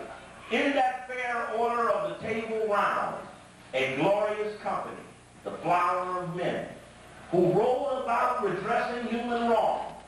They spoke no slander, nor listened to it. Who served as a model for a mighty world. They loved one maiden only, and lived for her through years of noblest deeds. Charles Wesley, the round table lives only in poetic life and history. They can live again in life, and we can make them live through us. It can continue as a dream, and it can continue again through us. Now, I'm suggesting to you that the Guardian, Gargoyle, Grecian Sphinx protecting the hunky boule actually protects the round table group, which you hear talked about in Coleman's book on Committee of 300. You hear it here, you hear it there. But the round table group is the Rhodes Rothschild Secret Society. And we know now for sure that the reason they have never uttered the instruments of these people is because they serve it as a guardian. And then when I go to the second half, I'll tell you about the guardsmen who guard the boule, who guard the round table. A circle within a circle within another circle now. A group of lower echelon black men who guard the boule, and the female connection is called the links. The links. And the incubator child connection is Jack and Jill went up the hill. The Jack and Jill of America.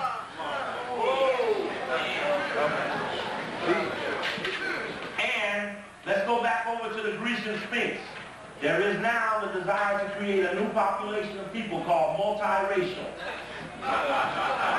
These are the mixed population people, multiracial. The movement is fueled by 1 million biracial or multiracial people who, according to national statistics, were born in the last 20 years.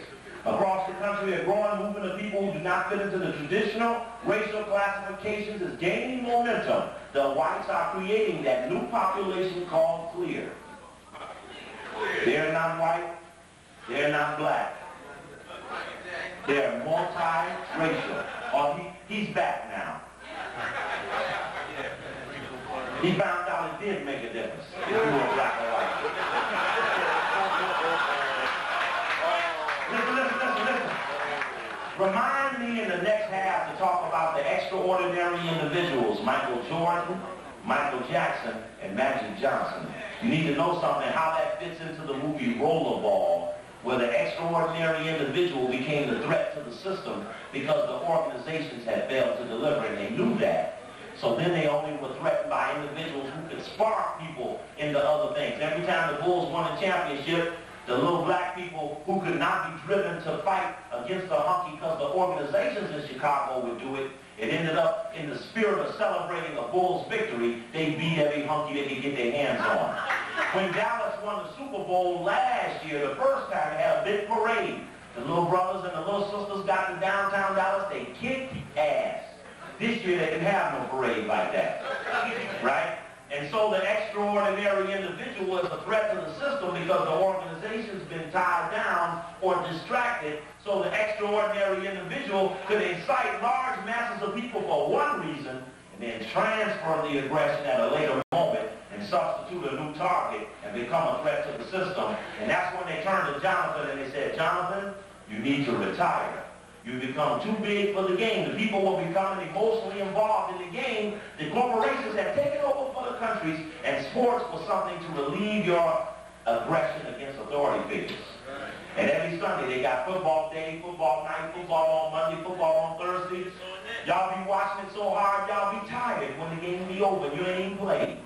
And sister, you know brother don't be wanting no sex when he be watching football and them sports. Because he too tired for sex because the TV done worked him out. And that's all it was supposed to do is make him tired without lifting a finger. Check. We'll talk about that, but the last little part of this is that the multiracial population group is on the move, and every one of the whites have come on board to say they would marry a sister if they had to. I'll see you after intermission. As you can see, that's the New Yorker magazine, February 15, 1993, when the Hasidic Jew came on board and said I'd marry a sister too if I had to. Check. All right.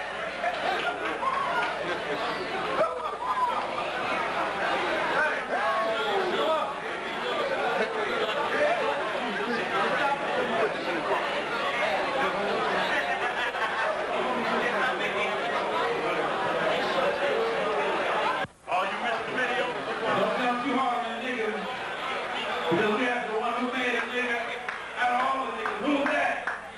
Who is that? Who? Who? Y'all must don't want him. He got on CNN in Chicago. He got on CNN in Chicago blasting, talking about this is the new order, baby. I'm hanging on to it. This don't come down. Ain't no nigga in Chicago with no bow tie. When I was a spirit toilet up there, it's gonna stop this. It's going all the way. You got him on tape. No. He didn't. No, he didn't. Oh man, they coming straight out and I was like, hey, look. That's the most slick beer way that jokers up in New York. Come on, we something like you. Can we give you Negroes to grab on the same way to angry? Hurry, y'all need to hurry down your seats. Everybody stand up. If the Jewish people ever come to you and say that they don't have a hand in world control, who's saying when you holler and say that yes, you do got a seat at the table of world control? Whose name? Whose name? The white Christian Dr. Khalid Muhammad mentioned that name as one of the significant members of the Jewish community that runs and controls the world banking system. You realize that Evelyn Day Rothschild is one of the most wicked white women that stepped on Europe. There was this to the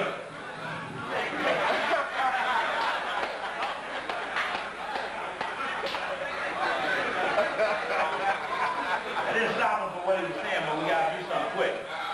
We're going to finish this lecture. Y'all can sit down so we can do this quick. The house is knocking, so we want to do as much as we can before we can't do no more.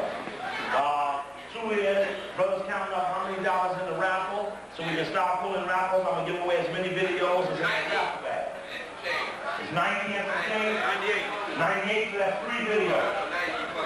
90, that's still 3 videos. All right? So we're going to raffle off 3 videos. The raffles are $1. There's some more people who want some raffle in. The brother gonna get another got the roll over there, the ticket roll in there? Oh, I left the ticket roll right on the table. If anybody wants a raffle, brother's gonna do this for a few more minutes before we get going. Another thing, listen up. I got you.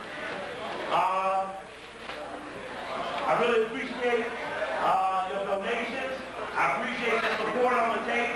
I'm very honored by you all being here. I really am. I was really worried about Philadelphia, but I see you've been there all along. You just had a little blockage. Right, you like getting rid of constipation or something. Just holding up the bowel out. I really appreciate that.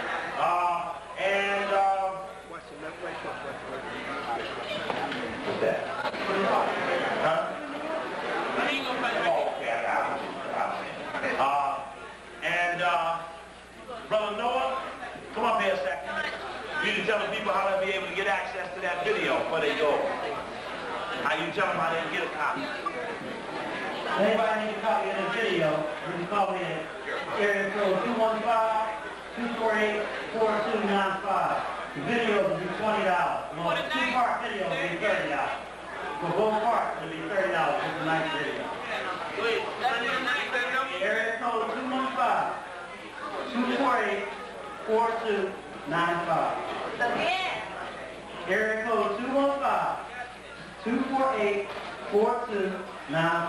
Thank you. All right. Thanks. And Brother Noah, I just want to thank you in front of everyone for having stepped forward at a time. Show you right. Let's get to him. Give him a salute. Because I appreciate I put out the word that I wanted someone to step forward. You never know who will step forward, but Brother called and said he wanted to step forward. Also, we got another brother here, Brother Juan. He wanted to step forward. And I really appreciate you stepping forward because, again, obviously the people were there. And I appreciate all the work you did, Brother Tumont. You and sister, I really appreciate both of you. Thank you very much. From me and my family. I usually bring my daughter and my sister with me, but we've been on the road for 5 weeks and it's just been so grueling. We haven't been home. We just got home Thursday. We've been on the road for 5 weeks and we really, the crowds are turning out stronger. The response to the information is greater. The feedback on information is greater. This is really getting to be quite awesome. Now, there's two things we got to do. I need to readdress you about what we're going to do when we go in July. I want to tell you, I put my phone number on those tapes. That's my home phone number on the tapes. And that's my home address on the order form. If you want to come to the convention, two things. We're making a deal with the Howardian down there on the campus of Howard to cut down, reduce rates so we can cut down on hotel rates. We're trying to develop a group of volunteers who would house people in their homes for little or no money. We're setting up transportation processes. If you're here in Philly and have a bus and know how we can raise money or donate the bus to get people from up here down there, that would be greatly appreciated. It's a very important process that we up the ante and that we be there. Now, when we busted here on the Boule meeting at the Ritz-Carlton, there were two guys standing on the door with swords, dressed up like Shriners, that type of thing. Looked like Hannibal Bill, somebody standing there. And we asked the guy, who were those people at the door? He said, those are guardsmen. Then we found the organization called the Guardsmen is just up until recently only 16 chapters of the Guardsmen. They were all east of the Mississippi. Now, I just left Los Angeles, where they formed the first Guardsmen chapter west of the Mississippi in December in Los Angeles. And those are the Guardsmen. This is the little society page. All the black papers got a little society page where they give honor to all the idol worshiping. You can see your induction into the Guardsmen, the National Association of Guardsmen. There can only be 30 members per chapter, and Thomas Shropshire, the head of the Guardsmen in LA, is also a Boule member. It's Shropshire up here. The point I'm making, Guardsmen form new chapter, is that the Guardsmen protect the Boule protects the Round Table, the junta of 3 of the Round Table, Oppenheimer, Rothschild, Rockefeller, protect the rise of the Antichrist, whatever that may be. Manifestation, name, location, we don't have yet. It's part of the penetration. We do know that when we busted in on the Boule meeting, hey, Brother Brew, where's that Boule convention stuff I was looking for? Where you at? Which party? Kind of like over here, over there. What I need to show you is that when we busted up in the Boule meeting, we found one white man was there. There was just one white man at the meeting. We was intrigued by that. One white man that was there.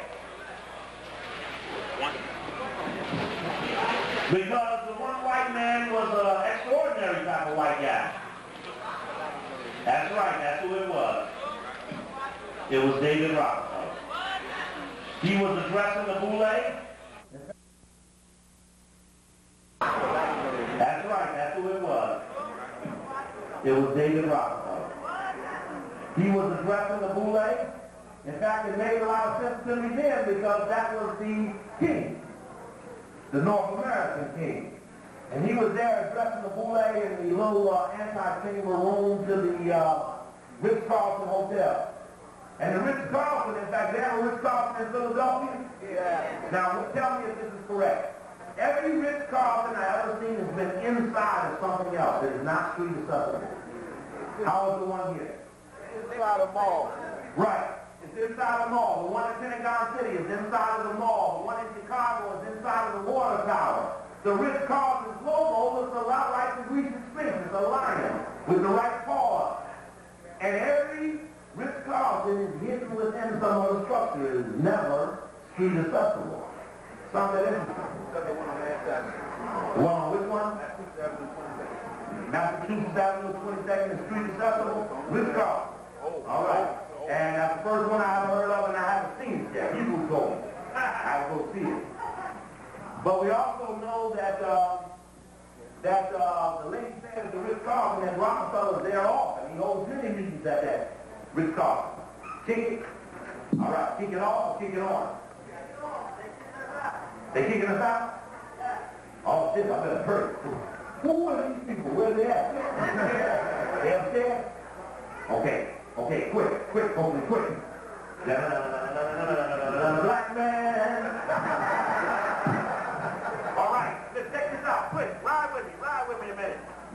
I noticed that when I got a history book up here called the AKA's book, right? Notice that the new head of the African Development Bank was an AKA member. We just found out that 75% of the House of Representatives, male and female, white and black, are in fraternity and sorority. 80 of the 100 senators are in fraternity and sorority. What's important about that is that more than we have ever known, most of these positions of influence may have gone to oath takers. We just didn't have the signal to know who was what. That's a suggestion. This is the article. This is the article on Carol Quigley. This is an article on Carol Quigley, who revealed the secret society. The Washington Post did a story on it called "The Professor Who Knew Too Much." This is March 23rd, 1975, Washington Post Sunday Magazine, The Professor Who Knew Too Much. How will we know where the bootleg will be when we go to the convention? It's because we got the schedule. You can see where they will be at different moments on a certain day in July. The reason we will know where we will all be is because it's all right there together. We'll all be there together. You can see every inch of their moment. We took this off of them. We took this off of them. In fact, if you look carefully, you'll see writing on the page here. How much you want to get to add up? How much you got? Okay. This is, you can see writing on there. Only someone in the Boule will be able to know what that writing is. This is the program from the regional director of the Boule. We took his program. And the writing is his writing. Now, only he would know that. Only he would know, damn, that's my program. The question was, how do we get so close to him to get it? And I'm turning to you and saying, we were going to get them. Now, don't you worry about that. This is the article that expressed us that Wilder used the Boule and the Guardsmen to organize when he was going to do the little fake president thing. He used the Greek letter Guardsmen, said the Guardsmen and Boule Greek letter societies represent the infrastructure of black America, a fraternal dynamic that permeates the black community. Using Guardsmen as contact. Showing you how he went to the Guardsmen, the Boule, Omega Psi Phi, which is Omega is one of 8, Boule Guardsmen, etc. Just showing you, this is November 23rd, 1993. Washington Post, 91, I'm sorry, check, correct. Very important. This was a little Boule, that's the Grand Boule officers. You can see, let's see if anybody here from the House of Boule is in the national leadership. No, that was in Philadelphia, presently in the national leadership. This is what happened at the Boule. That's getting on the camera now, so you understand what I'm doing. This is the layout of the Boule convention that was there at the Ritz-Carlton that we penetrated. You can see that it was led by Clifton Wartime, who was Deputy Secretary of State. He's been recently fired. Next page talks about Ron Brown. They met at the State Department in the Ben Franklin room instead. The Masonic, the Ben Franklin room, on the 8th floor of the State Department. Okay? All right. Here's the cover of a recent Boule magazine, the Boule Journal. One of the latest, you notice they got children on the cover. They're penetrating the young. The Boule's goal is to move into high school, grammar school, influence the young into being Boule type. The war is on not for the hunky, it's for the talent of the black community, to protect the black community. They recognize that they need to get to the young. Signify by salute incoming graduating scholars of the Boule Foundation. This is where ASCAC, the African Classics, wanted to go to the Boule, the Greek conspirators, and get them to finance Asa Hilliard and other scholars of ASCAC, and I suggested that no African Classical could hang out with the black Greek Boule, because that's a contradiction. And you don't want to be labeled like that. Yeah. Brother asked me what about that extraordinary individuals. I'm headed that way. This is a story from the Army Spy Project that shows that Emmett Scott worked for Von Neumann, who was associated with Newton Victor, Secretary of War, and it was R.R. Moses, Booker T. Washington, the Secretary at Tuskegee, came aboard as the C.P. Roland of Nashville, who sent Loving a list of potential black informants and troublemakers. Loving wrote Von Neumann, Mr. Church of Memphis, one of the wealthiest men of the race, and put me in touch with prominent colored men in each of the largest southern cities. That was the Boule. The Boule became the network by which military intelligence chose and picked informants and labeled troublemakers. We'll spend another day getting into that. This is what I wanted to show you was Robert Culp. Robert Culp. Now, who else the video, what's your mother's maiden name? We need to do this quick. You gotta bring it up. Let me use it a second. I gotta put it in the video, because I gotta show the audience this is gonna trip you out. This is Robert Culp and Bill Cosby being re-reviewed when the I-Spy thing. You know this on a couple of weeks ago? So Bill Cosby in the show plays a Rhodes Scholar. That's unusual, interesting. He plays a Rhodes Scholar. And interestingly enough, playing a Rhodes Scholar, that's kind of ironic that it would be such a thing. Gotta make sure this is going that way. Okay, but we gotta zoom it in this lecture. Boom, man, I need this second. Here it comes. All right. Now, we gotta fast forward. Turn it off and fast forward it into the lecture. It'll take a while to get to. Yeah, there we go. This is Bill Cosby on the cover of the Omega Sci-Fi magazine, the Omega. In fact, when he spoke, either it was Temple or University of Maryland, the New York Times put it on the front page with the Omega signal. I'm just doing it because I got stuff in my hand, but he did the Omega signal in front of the people, and the people didn't know what it was. But I just want to show you that he's a part of the network. The network. Alvin Clark, Jesse Jackson, them all from the Omega. He had a lot to do with Tyson getting locked up. He had a lot to do with Tyson getting locked up? Right, his daughter. But Cosby's family always had drug problems. So I don't know what he's talking about. Maybe he was talking about when he was on that boat with Hugh Hefner, they was doing cocaine. I don't know. Just gotta let it go fast. Yes, Magic Johnson, Michael Jackson. And I was kind of doing it before y'all cut out. You would get the essence of it again, is that these individuals could threaten the system. In that movie, is it going forward? Huh? Okay. Make it show up. Okay, and just push it fast forward from showing up. Put the screen on. Okay, now fast forward while the screen is on. I want to circle this so you don't do that. No, you gotta do that. Not the old one. Not the old one. All right. Okay. Now, I'm not going to spend a whole lot of time on that because I don't want to, they're not going to get us. We can beat them three to death, we ain't going to catch nothing. But you can just see that there's a lot of pressure being put on blacks with money. Craig Hodges with the Bulls is winning second championship. He joins the nation. The Bulls drop him right after the second championship. He's the leading three-point shooter in the league. They just drop him because of his value. Byron Scott got let go from the Lakers because he showed up at elections in L.A. He stood up and said that I would suggest black people not to riot or rebel. They need to do whatever they believe they need to do. The L.A. Lakers announced the next day. He must have made a mistake with that announcement. He meant to say he stands for nobody rioting. Next day they unconditionally released him. Luckily he got picked up by the Indiana Pacers. You're looking at a situation where, in the spirit of concentration, the ones with the money are being compelled to shut up and don't linger or hang with any of the hungry people. because they must isolate them now to this stage of development. And that process is concentrating on forcing them into a constricted circle. Now I got to do this real quick. While y'all doing that, I got to drop something on you Africans. This is, what I got to drop on you Africans is this little piece right here. Now, I'm going to get back to them extraordinary individuals a minute, but I don't want to leave this out. This is the New York Times, April 18, 1993. Sunday Magazine, April 18, 1993. 1 and 8 is 9. April 18, 1993. New York Times, Sunday Magazine. On colonialism is back now, a moment too soon. Let's face it, tough countries are just not fit to govern themselves. We are witnessing today a revival of colonialism, or better, the new form. It's a trend that should be encouraged. Now, the New York Times printed an ad on one of my soldiers, and the ad said that they were doing something they didn't like. When I knew they were doing this, I would be mad to them.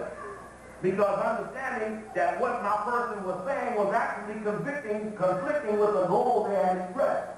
They wanted Africa back. So how you going to go to Africa and kick the hunky's ass when they want us out of Africa and put the hunky back in? So the New York Times took the ad because it conflicted with what they were doing. They want Africa. They don't want us to have Africa, let alone have a retaliatory mechanism in Africa.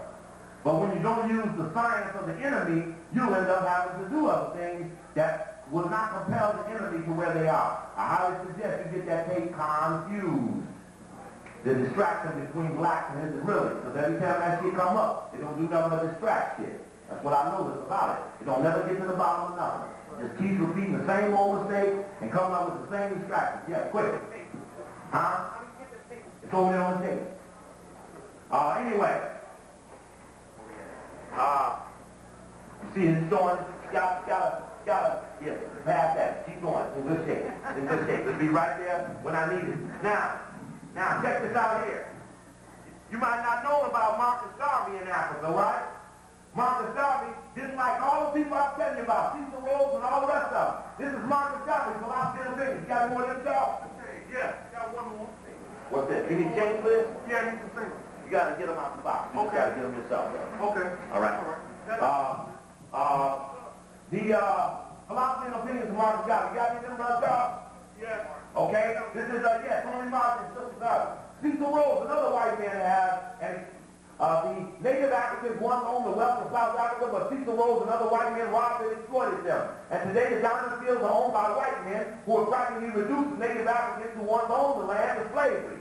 And by the system of forced labor, compels them to mine the diamonds and other minerals, and to live on reservations, herded together like cattle, under conditions wholly unsuited to human beings. The British Empire owes its present financial existence to the wealth which has been recruited from Africa. The wealth that we Negroes could have controlled 50 years ago when there was not so much interest in Africa. It is only within this period of time that Italy, France, England, Portugal, Belgium have started the wholesale colonization and exploitation of Africa. This is Marcus Garvey. But check out Garvey, name and name. If the oil of Africa is good for Rockefeller's interest, if iron ore is good for Carnegie Trust, then surely these minerals are good for us. Why should we allow Wall Street and other capitalists, etc.? Then he goes on to the next page and names Rothschild, Rockefeller, Carnegie. He calls all the names. Now, why was Garvey calling those names? Because Garvey knew no radio, no TV, that was the enemy. All these years later, we still ain't caught the same people. In fact, the way they got the thing going, you think it was Garvey versus Du Bois. It was Garvey versus the Hunky. Du Bois showed up.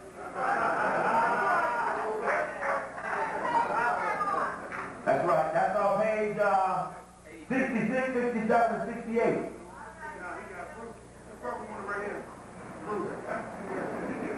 Right. Got some extra stuff right in that part there. Now, the hottest thing on the New World Order dialogue against black people is this story right here called The Clash of Civilization by Samuel Huntington, who wrote The Crisis of Democracy for the Trilateral Commission. That clash of civilization says that the world will come down to a fight between 8 major groupings, or 7. And he goes through Islamic confusion, this and that, and he gets to the end and says, possibly Africa. And the reason he says possibly Africa is that if you can follow in the CFR, you will know that in an earlier issue, they had said that they would, as I showed you earlier, they would beg Africa would beg to be recolonized. which meant that what they were trying to say was that they was putting a mojo on Africa, and Africa might not be around at the end to be a civilization to fight against the enemy. Heavy, heavy, heavy. In that story about the colonization, I gotta find the back part to that colonialism is back story, which is just up here in my hand. And the reason I wanted to show you the end of that story was what it said. In fact, I got the real copy right here. The thing I wanted you to notice too, which I said in the warm-up, this is the cover of that New York Times Colonialism is Back story. You notice it adds up 22 and 11 is 33. The two women's numbers is 22 and 11. That go to the TV yet on there? No. Okay? This is the picture that goes with the story. And you can see them big benevolent white hands. It's what I call the hidden hands. Every time the whites want to show power, they always use hands to describe it symbolically. Big white hands with little bitty black hands up against them. But I just want to tell you this for strategy-wise. What does it say about the destiny of black people? This is white people, all white people talking. This is what scares me. I get the impression they think we ain't on point. And it says here in the story. This is the last part of the story. And I would show it to you on overhead, but it got away. I think it's sitting on here somewhere, but I ain't even got time to get it. I just got to keep on going. It says here that this time when we go to Africa, we're not going to run out like we did in the 60s when we ran out after colonialism was over. This time we're going to stay and we ain't going to leave. So it said, how long are you going to stay? It says the mandate should be a limited duration, maybe 5, 10, 20 years, for example, and subject to supervision by the Security Council, and the ultimate objective will be to take constitutional measures to ensure reforms to effective self-government. The trustees should not plan to withdraw until they are reasonably certain that the return to independence will be successful this time, so the mandate may last 50 or 100 years. This is how long they're going to take over an African country to make it solvent. It says African problems are problems of some states outside of Africa, not created by colonialism or demographics, or natural disaster or shortage of credit. These horrors, including famine, are created by government, bad, incompetent, corrupt government, usually all three. In other words, this is the no white involvement in the destruction of Africa theory. That the white men had shit to do, black system fucked up on their own.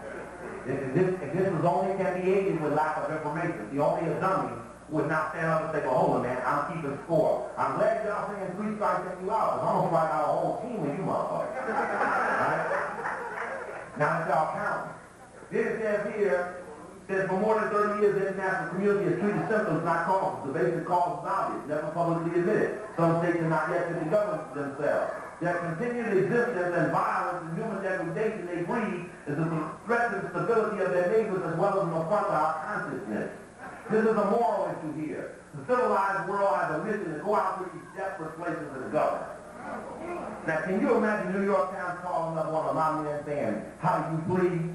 I said, please, yeah, kick your ass, little dog-ass monkey. You sit up here perpetrating and taking Africa, disguising yourself as a civilized people.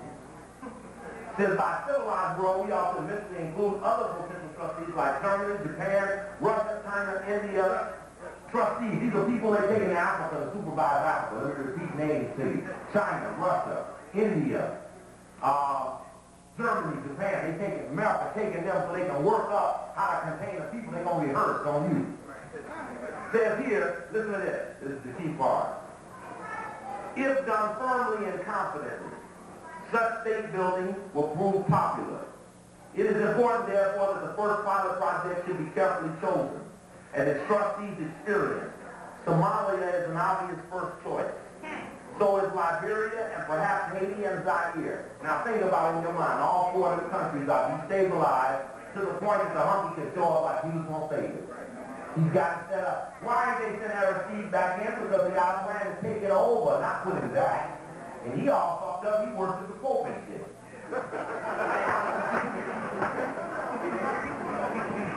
Listen to this. Listen to this. This is the key part, the last paragraph. You're going to love this. Making a start will not be easy because it means scrapping easy assumptions of decades. And I really wish I could show it to you because the shit's so stunning. You have to see this shit to get the full devastating effect. But in the meantime, I'm going to show you AT&T's version. All right? Making a start will not be easy because it means scrapping the easy assumptions for decades. Once again, the already overburdened United States will have to take major responsibility, though it can count on soft support from Britain, and in this case from France. Labor and expense will be needed as well as brains, leadership, and infinite patience. The only satisfaction, listen to this, the only satisfaction will be the unspoken gratitude of millions of misgoverned and ungoverned people. What is unspoken gratitude? You don't have to say shit. You might be saying, ouch, ooh, no, nah, oh, I heard. They're saying we're going to turn the noise level off, and you ain't going to hear a nigga thank you. You just got to remember, this is unspoken gratitude. That means they don't need you to say shit to make him come down. You don't even have to ask them, say you need it. Now that's the level of arrogance that demands nothing less than retaliation. The only satisfaction will be the unspoken gratitude of millions of misgoverned and ungoverned people who will find in this altruistic revival of colonialism the only way out of their present intractable misery. They will find this altruistic revival of colonialism is the only way out of their present misery.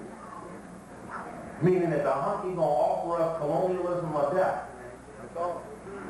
And now, in the meantime, the civil rights hostiles are distracting you so that you don't come to a conclusion about the enemy before he offers you this option. And then he's going to keep killing the brothers and turn to the sisters and say, sleep with me or die. Remember, you do the men and the women and the children. Yes? All right, you get there yet? We're getting close, we're getting close. We're getting close, we're getting close. You may go to the TV there, I have to line something up for you. Now, you should get this magazine, because it'll tell you something. And then in the meantime, here we got Randall Robinson as part of the Rockefeller Foundation's Greater Voice for Africa project. Trans-Africa is preparing a report that will attempt to provide a consensus of thought on constituency mobilization and coalition building around U.S.-Africa relations. You imagine he went to Rockefeller, the enemy, the one that Garvey told us would try to take our land. He went right to him. He went right to him. There? Okay, good. All right, watch this. This is the opening to the I-5. That's right, you got to stand to see it because it's going to trip you. You get that turn in. This is the good life while I lectured in Los Angeles. Somebody brought this video back to me and said it wasn't no good.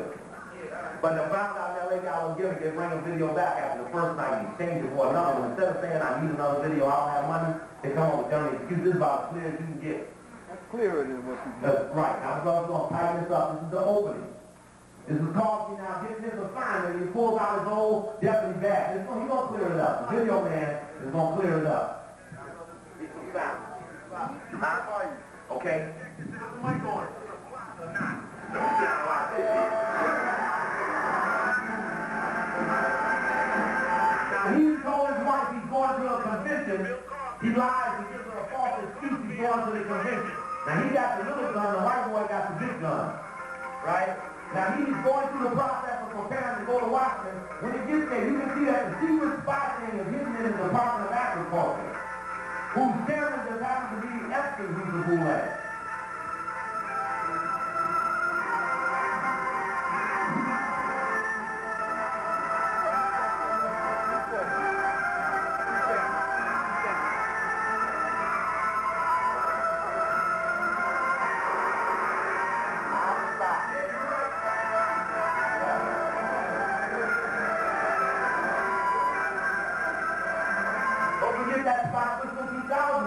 Because the spies did return, because the poor people replaced the Soviet Union as the number one target of U.S. intelligence. This is reliving some of their old escapades. Remember, it's the black people, the white boy is the tennis player, the brother is the masseuse man, he's a rub down there. So the brother was a road scholar, pretending to be the masseuse, and the white boy was an agent, pretending to be the tennis player. White guy, black guy. Like the boule type of thing. Black guy, white guy, Caruso and Friday.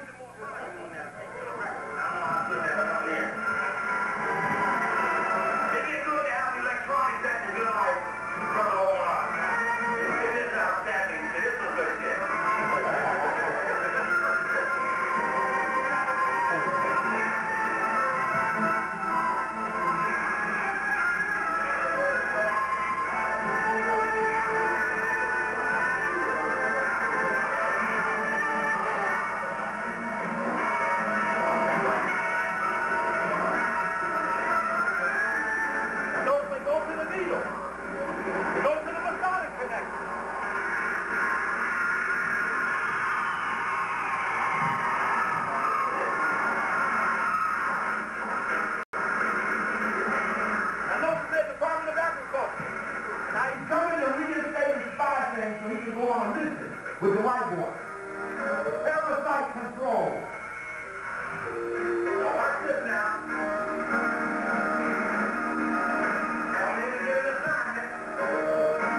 This is the secret location of the spot.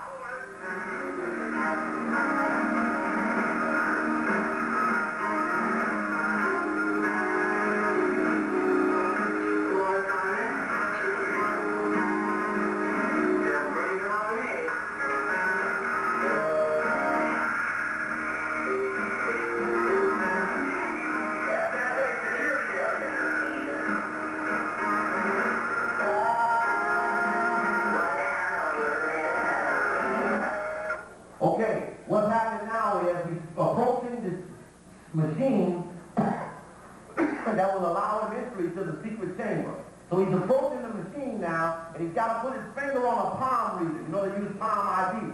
So he's putting his finger on the palm reader, and the screen shows, it shows his characteristics, birthday, blood type, all characteristics about him come on the screen when he puts his finger up there. Then the machine asks him for the code word to enter.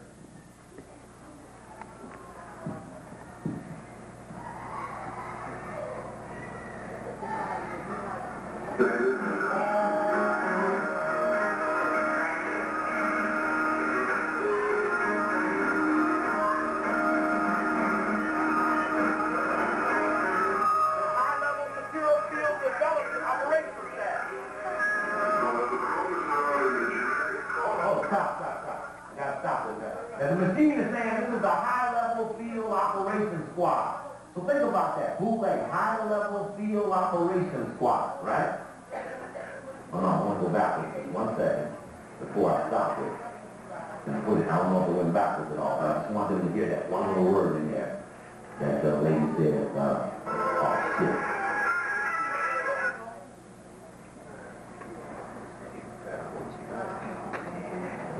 Just gotta bear with me a second.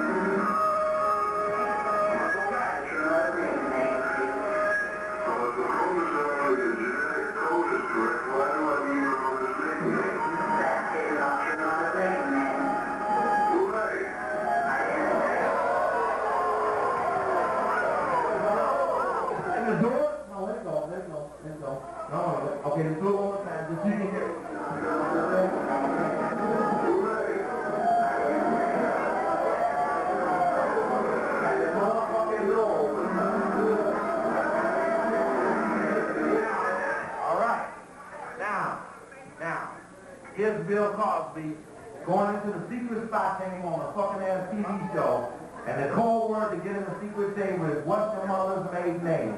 And he says, Boule. Now let's go back now. You gotta watch this. Let me just show you this 1 second. And I'm at the end here. But it was back to that one page I was showing you.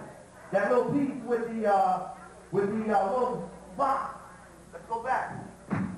Let's go back. I gotta slow them down, man. I gotta go back. I gotta catch this for you. Let's go back. Go back. See, where's that? Come on up out of here.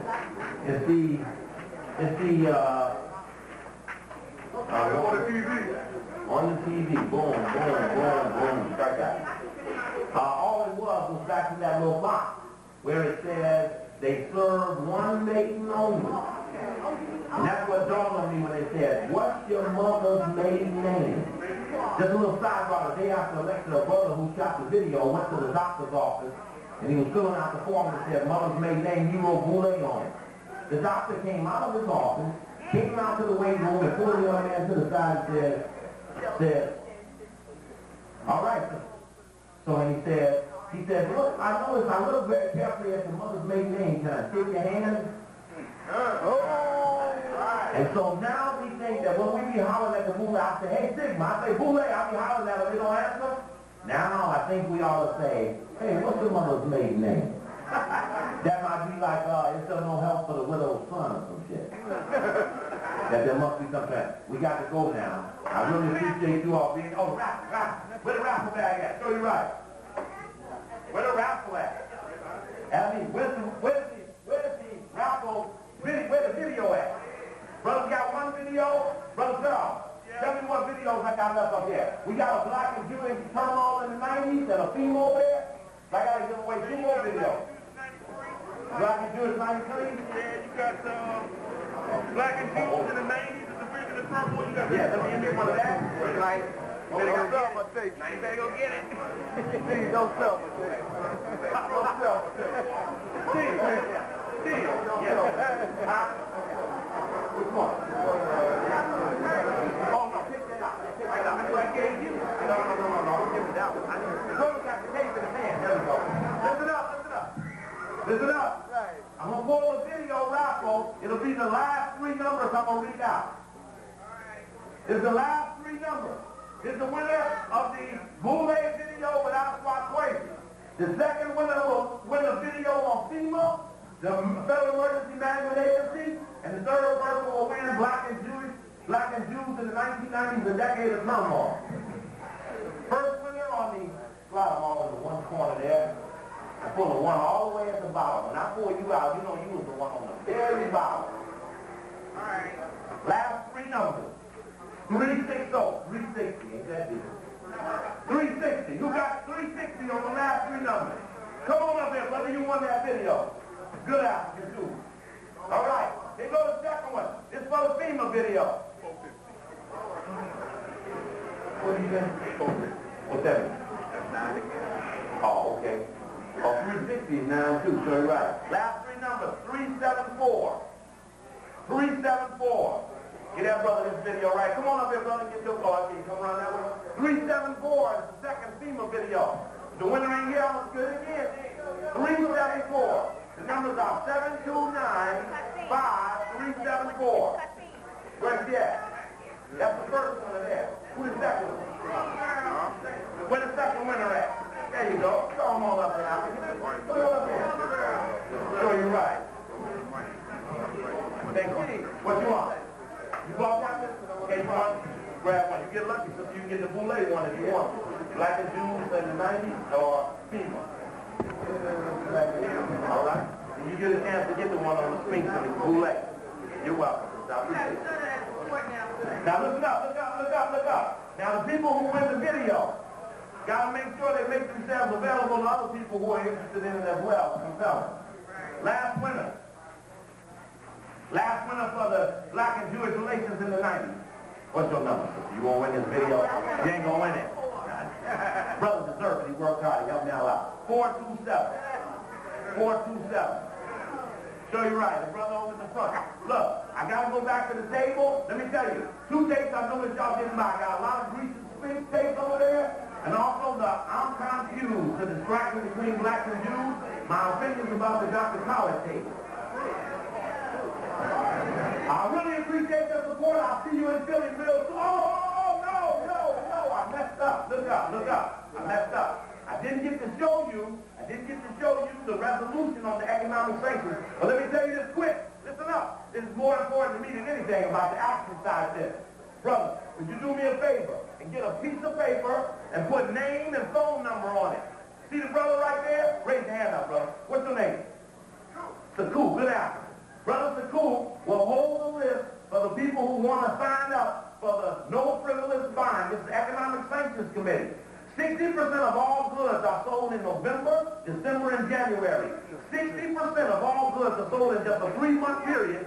And if we didn't buy, come on, sister, you got to hold it down. Now, that's twice on you. 3 strikes and I'm going to jump you.